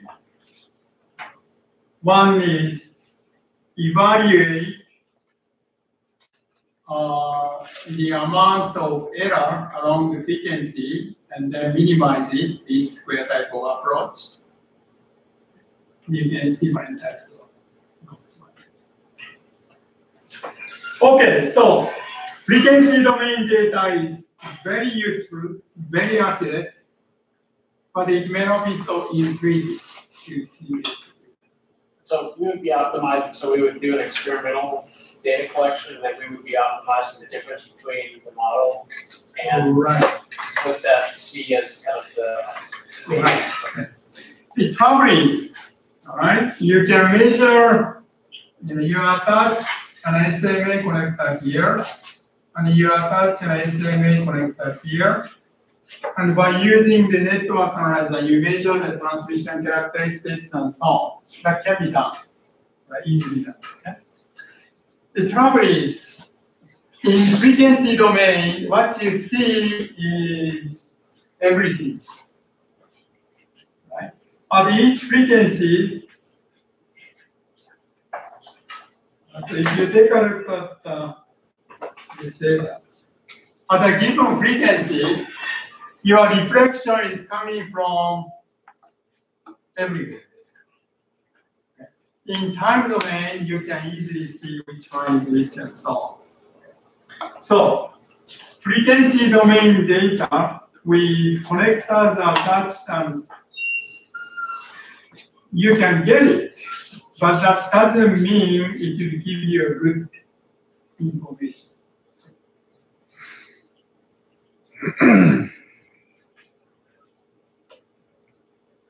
Okay, so this can be done. So the ABCD is very useful. In the case of VIA, usually model is inductor. You may need to put the capacitor and other stuff and so on. You can create a complicated model. And this shows the response of the VI in time domain with unit step functions. Each type was done. Okay, let me just get it. This is not important.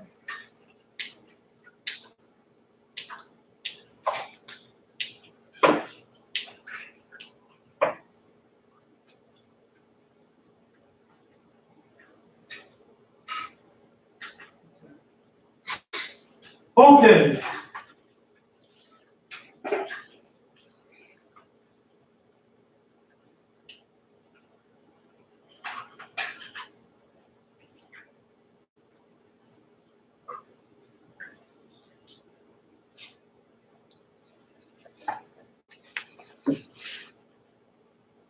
Let's see.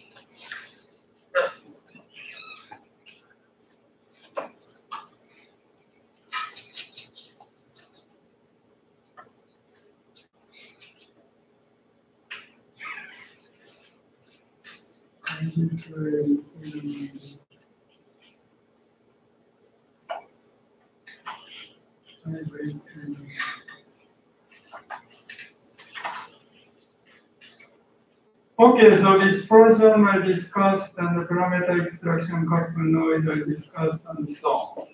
Right? So the last item I need to do is a demo of PDR. But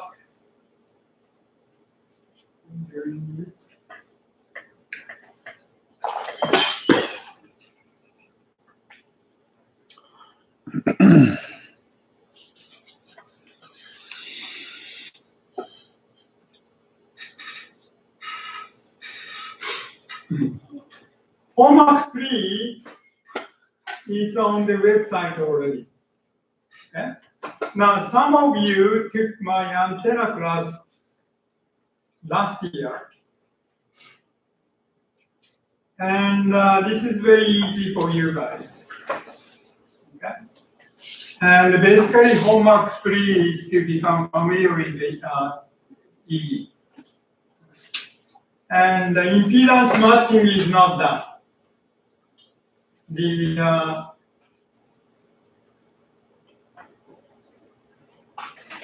What you are simulating is the unmatched impedance section, PCB, and so on.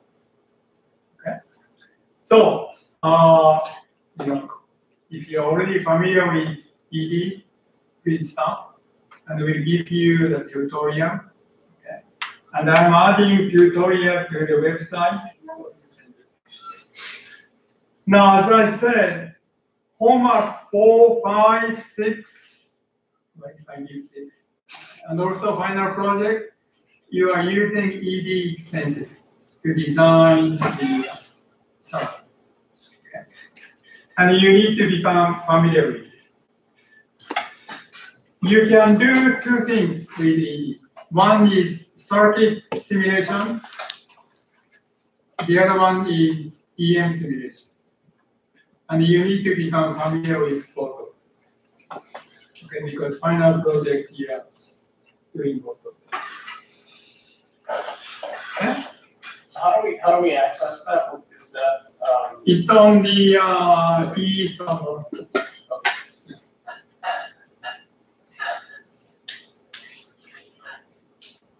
All right. Okay, I need to show you how to access it.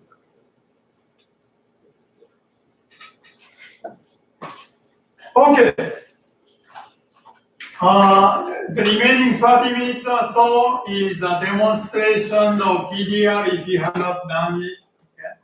So would you stay with me and become familiar with the PDR? Yeah, we just also, I got a question about the corner example. Yeah. When you have a sharp corner, Right. that causes more capacitance. Because of the extra charge, electric field becomes high. So when you cut it off, that's essentially lowering that C. Now, why would you go more curve? Did we leave him? One is useful, but let me go back. Oh, I can't see it. Sharp corner is I zoomed in on it, yeah. And So I don't actually mind now. I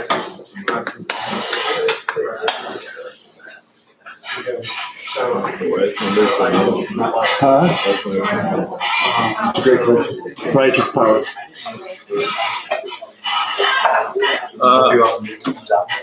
Yeah, I may move down a seat so I can zoom in. So I can just upload it for everybody. okay. Yeah, well, actually, this first one gives you a better characteristic.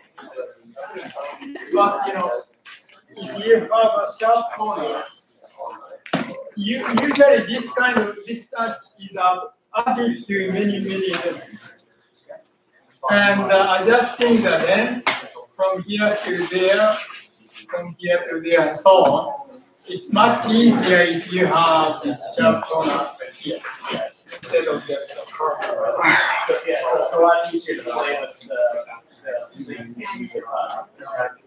because if you design the hybrid and so on, right, you are dealing with the transmission line going this way, that way, and so on. Everything must be attached.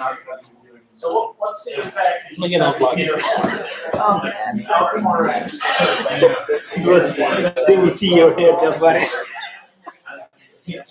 Normally you can reduce the No, it's not 9 o'clock. PDB, but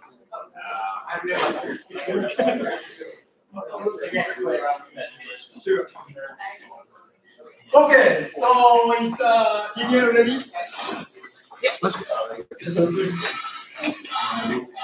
Okay, so if you're not familiar with PDR, make sure to see the demo. Okay? You don't need to get your own data, but make sure to become familiar with Liquid. And by the way, guys, I'll record this and upload it to YouTube. So if you guys want to watch it later, you can just type in and take a look. I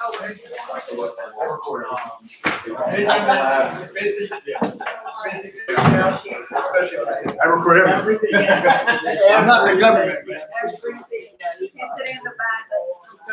Eyeballs. Oh, she's helpful. I don't have the best memory. So. Yeah, appreciate that.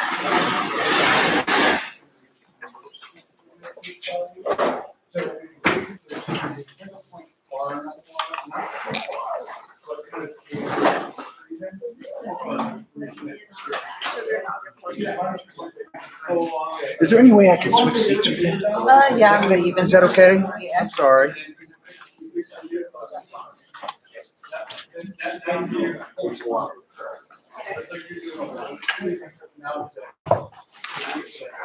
Power cords.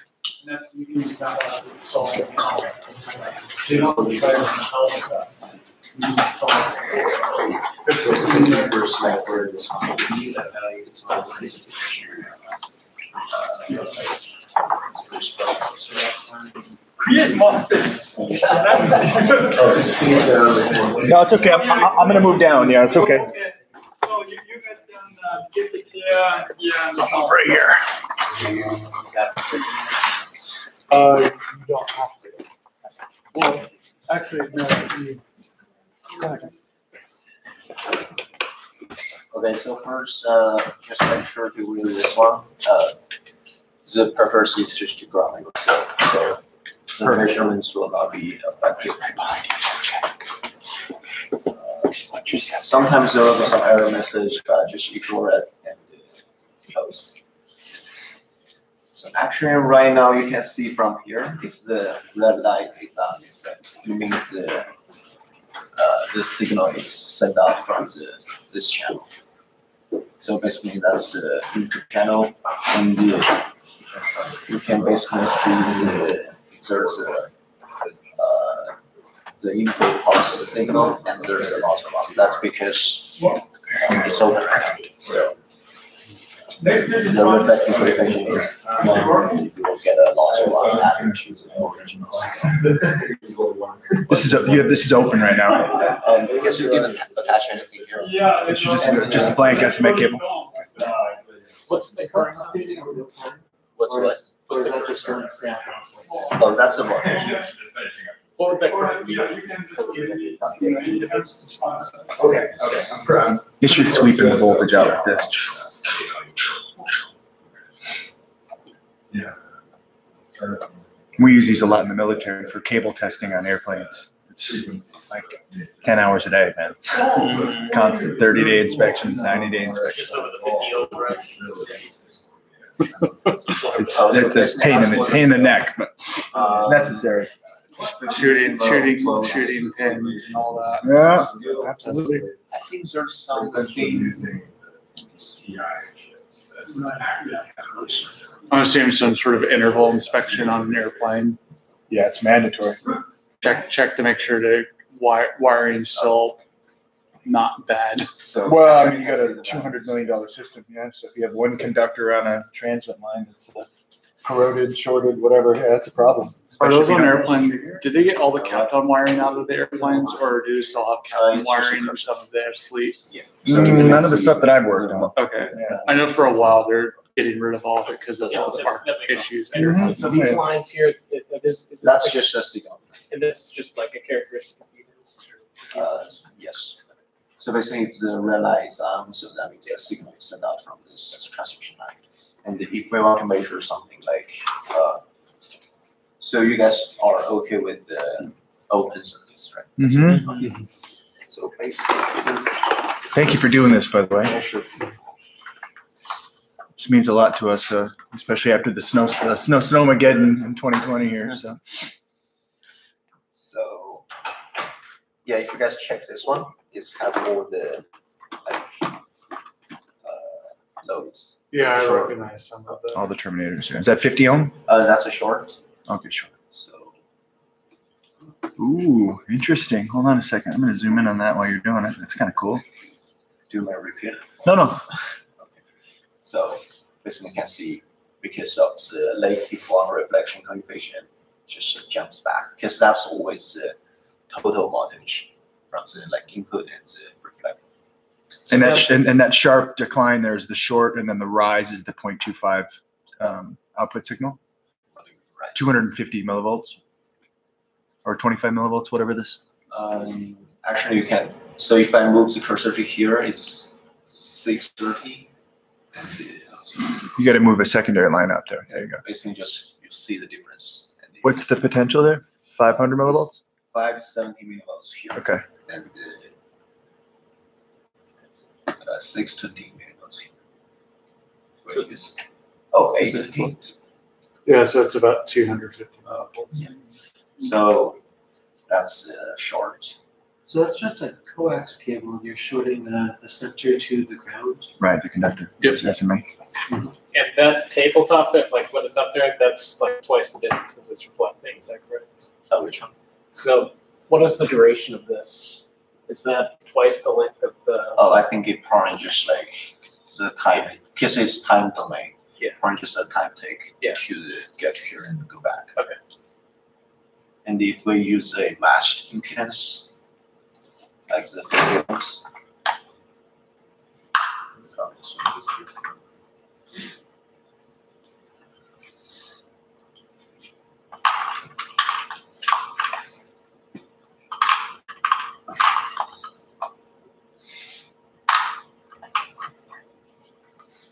So you guys know how to like check whether it's male or female, right?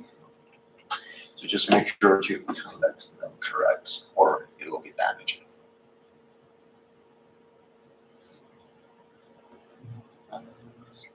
I don't think this one is perfect. Let me try it also.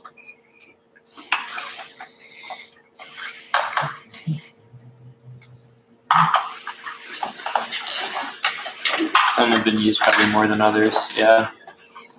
Because it's all males for those videos. You should remind them. And that's the only one.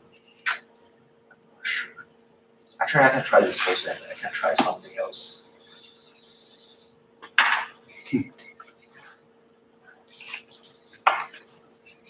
Sorry.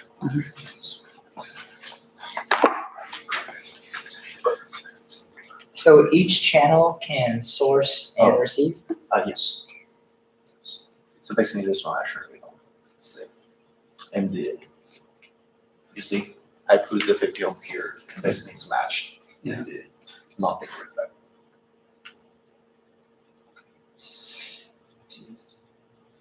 Yeah. I think that's it for the.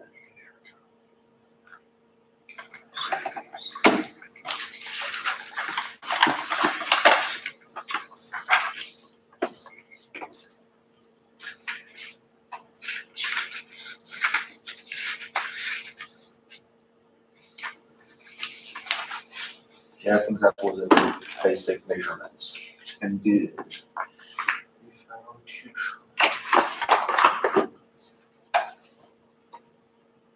basically that's the menu. You can just click this one and you to set different things. What are like the menus that we should be most familiar with?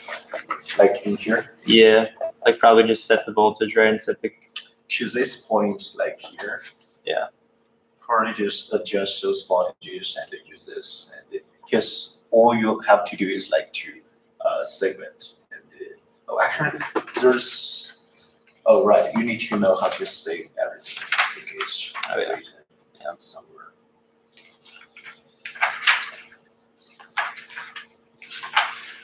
I assume what did I analyze on this one? Yeah, we did last night.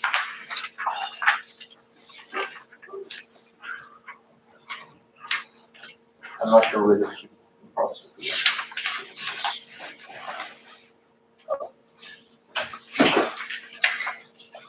Did it say something about the floppy disk? Oh, yes. Yeah. We're having this floppy disk. That's why the data is the way it is, isn't it? Is that why it's like one horizontal line versus vertically? Yeah. 'Cause it's from the floppy. Yeah. Wow. You talking about the Excel? Yeah, that drove me nuts. And actually, like, I used a weird version of Excel, and it was like didn't give me the last couple of values, so I had to do a trick. Oh, really? Yeah. Cornice exports the waveform from the file. Yeah. Yeah. If you have the floppy, like the disk, you can just export that. Hey, don't bash on floppy, man. Our nukes still run on floppy disk. Yeah, that. So that's the Good reason. So if we took this waveform, which is the step response, that's open. yeah, this is the step response of this cable, and we took the derivative, we would get the impulse response, right? If we take the derivative of this one, we'll get what? Impulse response. Yeah. And then if we took the Fourier transform of that, we would get the same plot we saw earlier with the dips that signify Like the every ACE parameters. every half wavelength. You get the dip in S11, right? You'd see the same thing if you took the derivative and then the Fourier transform of this waveform, right? I'm not sure. Okay. But I can check back to your question. Is that all your house? Like, is that the same thing with the? Yeah, because the simulation data he showed us with the frequency response of the S11 and the S21, it should be the same information as the time response, right? I think so. Yeah, I think so. But I'll double check it. This is in room 419, right? This equipment's still. Yes, you have the password for the group, right? Yeah, it's on this. It's on the this. Should be in the Yeah. card. Cool. And then once you get it on the floppy, you just plug it into the computer, and there you go. Okay. Cool. Yeah, I think there's.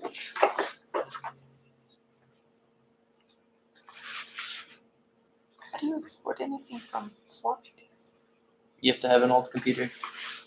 Or you have to go to PC, root PC, the location in Soto. You can get like floppy readers and just buy peripheral number. It can convert to like USB. I need a USB to floppy disk converter. If you want any old PC parts, root PC. Yeah, we could sell it on There's one in Amazon. Tukwila as well. You'd have like That's 2 people more buy it. direction. I'm not hovering, sorry. I am hovering. Oh, yeah. You need something with the orange buttons, are. What are they saying? Just the ones that are lit. This one. He's talking Yeah. here. Oh, basically the channel. You just. Okay. It's just selected. And you can expand the channels, because there are those slots down there Yeah. So I can hear. at channels. Oh, this one. I think. Well, according to Professor Kudas, he's saying those part like something like this. Okay, so It's the most expensive part for this whole thing. Like expanders and for other capabilities. Yeah. Yeah, well, what else? Maybe we can play with some math functions at the scope. Yeah, I mean, if you want, you can just try it. You can try it with the, actually, we can get the speed up. So our next labs we'll have to take our own data then, I'm guessing. Oh, you don't need to. Nope, never? No. Really? No. It's only there to service like for the purpose. Yeah, if you understand the What's going on? Okay. The data will always be uploaded. Okay. Yeah. That's kinda nice. I would Because caution. then you have to worry about floppy disk. Yeah, Yeah, sure. true. But I'll caution this just from our electromagnetics, which is the hardest class that he teaches from last semester, radar. Wait a few days after he posts the data. Because many times what if ends you up happening change is the time domain data is not there. Oh, yeah. Or there's another aspect of it that's not there, which sometimes he doesn't know until So here we got we go through it. Yeah, sure. So what Same I here. do and what we Be the say first one. here. and now. Let someone else test it out. I felt like that was me. I was asking, do you go by Scott or do you go by Scott. Okay. I was asking Scott because like I got my time domain wrong and I was like pretty sure he said 50 nanoseconds and it was something else. So yeah. Yeah, I saw some of the files when he plotted in Excel, because the Excel That's what data it doesn't was, technically yeah. Oh. have, you have to manually associate the time data when you go plot it. and his access label is incorrect. So I went back and looked up like, oh no, that's not right. Yeah. And so I caught it before I did anything, but I imagine other people did not catch it. Exactly. So Yeah, I for was the using time those. data, did you see like there's a file? It's called not to use this. Like you Yeah. can, or there's Yeah, a I file saw saying they use this one. Yeah. No, even to use one. But then I was One or confused. two of them have the incorrect time interval. Yeah, because like the name of the file was like 260 pico. You told me it's 2.6 nano. It's the That's a 50 huge- nanoseconds. That's just a- 2 hours. Yeah, so that's why my answers were all wrong. So I basically took any of the labels with a grain of salt and pepper. I mean that's a lesson learned. So now I know. Just check again. We'll throw some other. Different. If I'm off by a magnitude of 10, But now I'm it's probably why. Even more so, I manually put the type parameters into my MATLAB script just so I wasn't going to accidentally get Yeah, exactly. But the data points I just extracted, I wasn't going to do it. Last semester we did, because it was so challenging in certain aspects, we had like a group focus on it as a cohort because some of the stuff was fairly complex. We were doing like SAR analysis with apertures and multiple antennas and imaging B52s and I'm not sure. Yeah. If I can do this. this is quite complex. Coefficients, matrices, yeah. Distortion. That stuff got me, man. That distortion matrix stuff on the homework was lab 3? Yeah. Oh my god. I don't think it has it. I actually did find on lab 3. I think. You did? I was able to figure it out. It was just the SAR. Yeah. Sorry, man. I did set up a Slack last class I took. We should set one up in here, man. No, that's what I did. You did. I sent a link. Yes. I hadn't used it before last quarter, and then someone in that class, But it was this is the Dynamics impulse Control Systems, it's a NAGO class. Someone set it up because I'd never used it before, like, and I was trying to use Canvas is terrible, and then it set up, I'm like, Yeah. this is amazing. It's really bad. Yeah, Canvas is. But it's like, no, Slack is like comparatively really, really good. Oh, instead of the discussion boards, you're saying? Yeah. Whatever. I mean, I wish our company would use it, but they love Microsoft products, unfortunately. Yes. Well, it's helpful. I mean, instead of overwhelming him with questions, we can bounce stuff off each other, and I've always found that pretty helpful. Wisdom of the crowd. Yeah, my Well, it's got your journey to learn more stuff. Yeah, exactly. Yeah. Okay. What's the other signal you added? Oh, it's the derivative of there's a math function. Yeah. I added the derivative, and then I was hoping to See if you could take the Fourier. and then get the same thing as a simulation, but there's not a FFT on this in this instrument. No. No way. Well, a lot of new scopes have FFTs in them. Right, the new ones. Yeah. That's the floppy. Gave it away. I've used both. I've unfortunately. All right, cool. Was there anything else?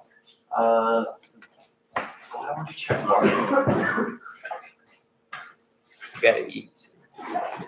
Oh, that's USB type A. Oh, actually, you don't need to use the floppy disk. Actually, there's a. I was USB. able to. I was able to. Oh, use you that. got Oh yeah. What you got? This one there's a USB, but the other one only has a The one upstairs? yes one upstairs. Oh, so this there's, one's not from upstairs. It is, but he has two. So. oh, Okay. Do we have a choice to use this one? Sure, you Is can. it an You option? just have to fight We'll just someone steal out. that thing. Okay. All right, well, thank you. Sure, no problem. Oh, Sorry, guys. I'll be right back. 2 seconds.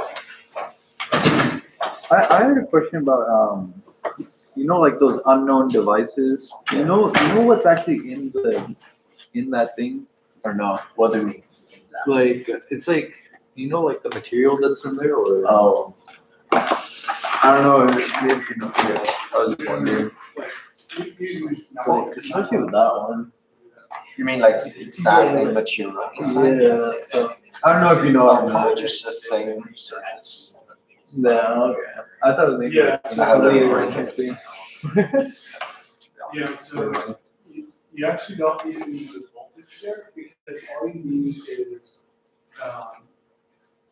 you don't even need the voltage there, you just need the E supply.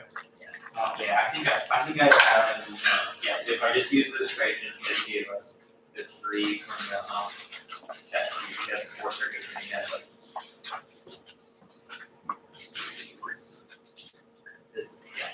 equations, 1, 2, 3. I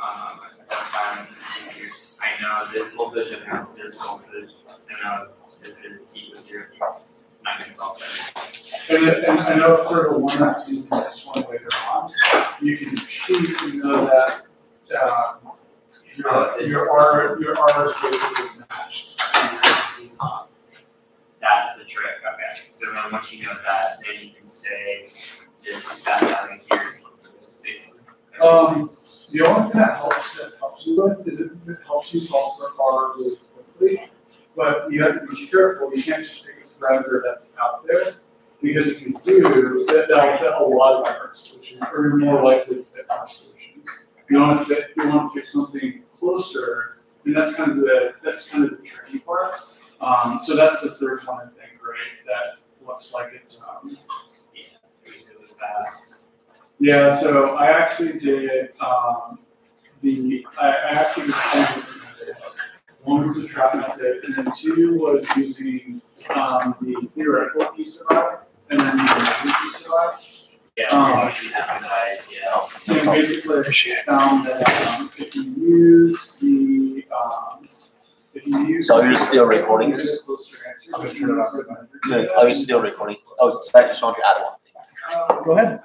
So basically, as I said, like here, if this one is turned on, Yeah, so here, and if this one is turned on, so it'll be right here. So basically, it's the way you turn it on is like you go to the menu and click the TDR, and if you click the channel one, Oh, you're basically just latching that on. and Okay. I had a feeling. I just if you click here, you see. Oh, switches over to that channel. Cool. Yeah, just make sure it's recorded. Oh, I got it. It's right on it. They can see your hands. If they're both outputting, if you put them together, would you see, I guess no, because it's shielded. It is shielded, yeah. So you wouldn't see any inductive. You would see it from the movement. Yeah, you wouldn't see anything coupling or anything like that. Yeah, I think that's the.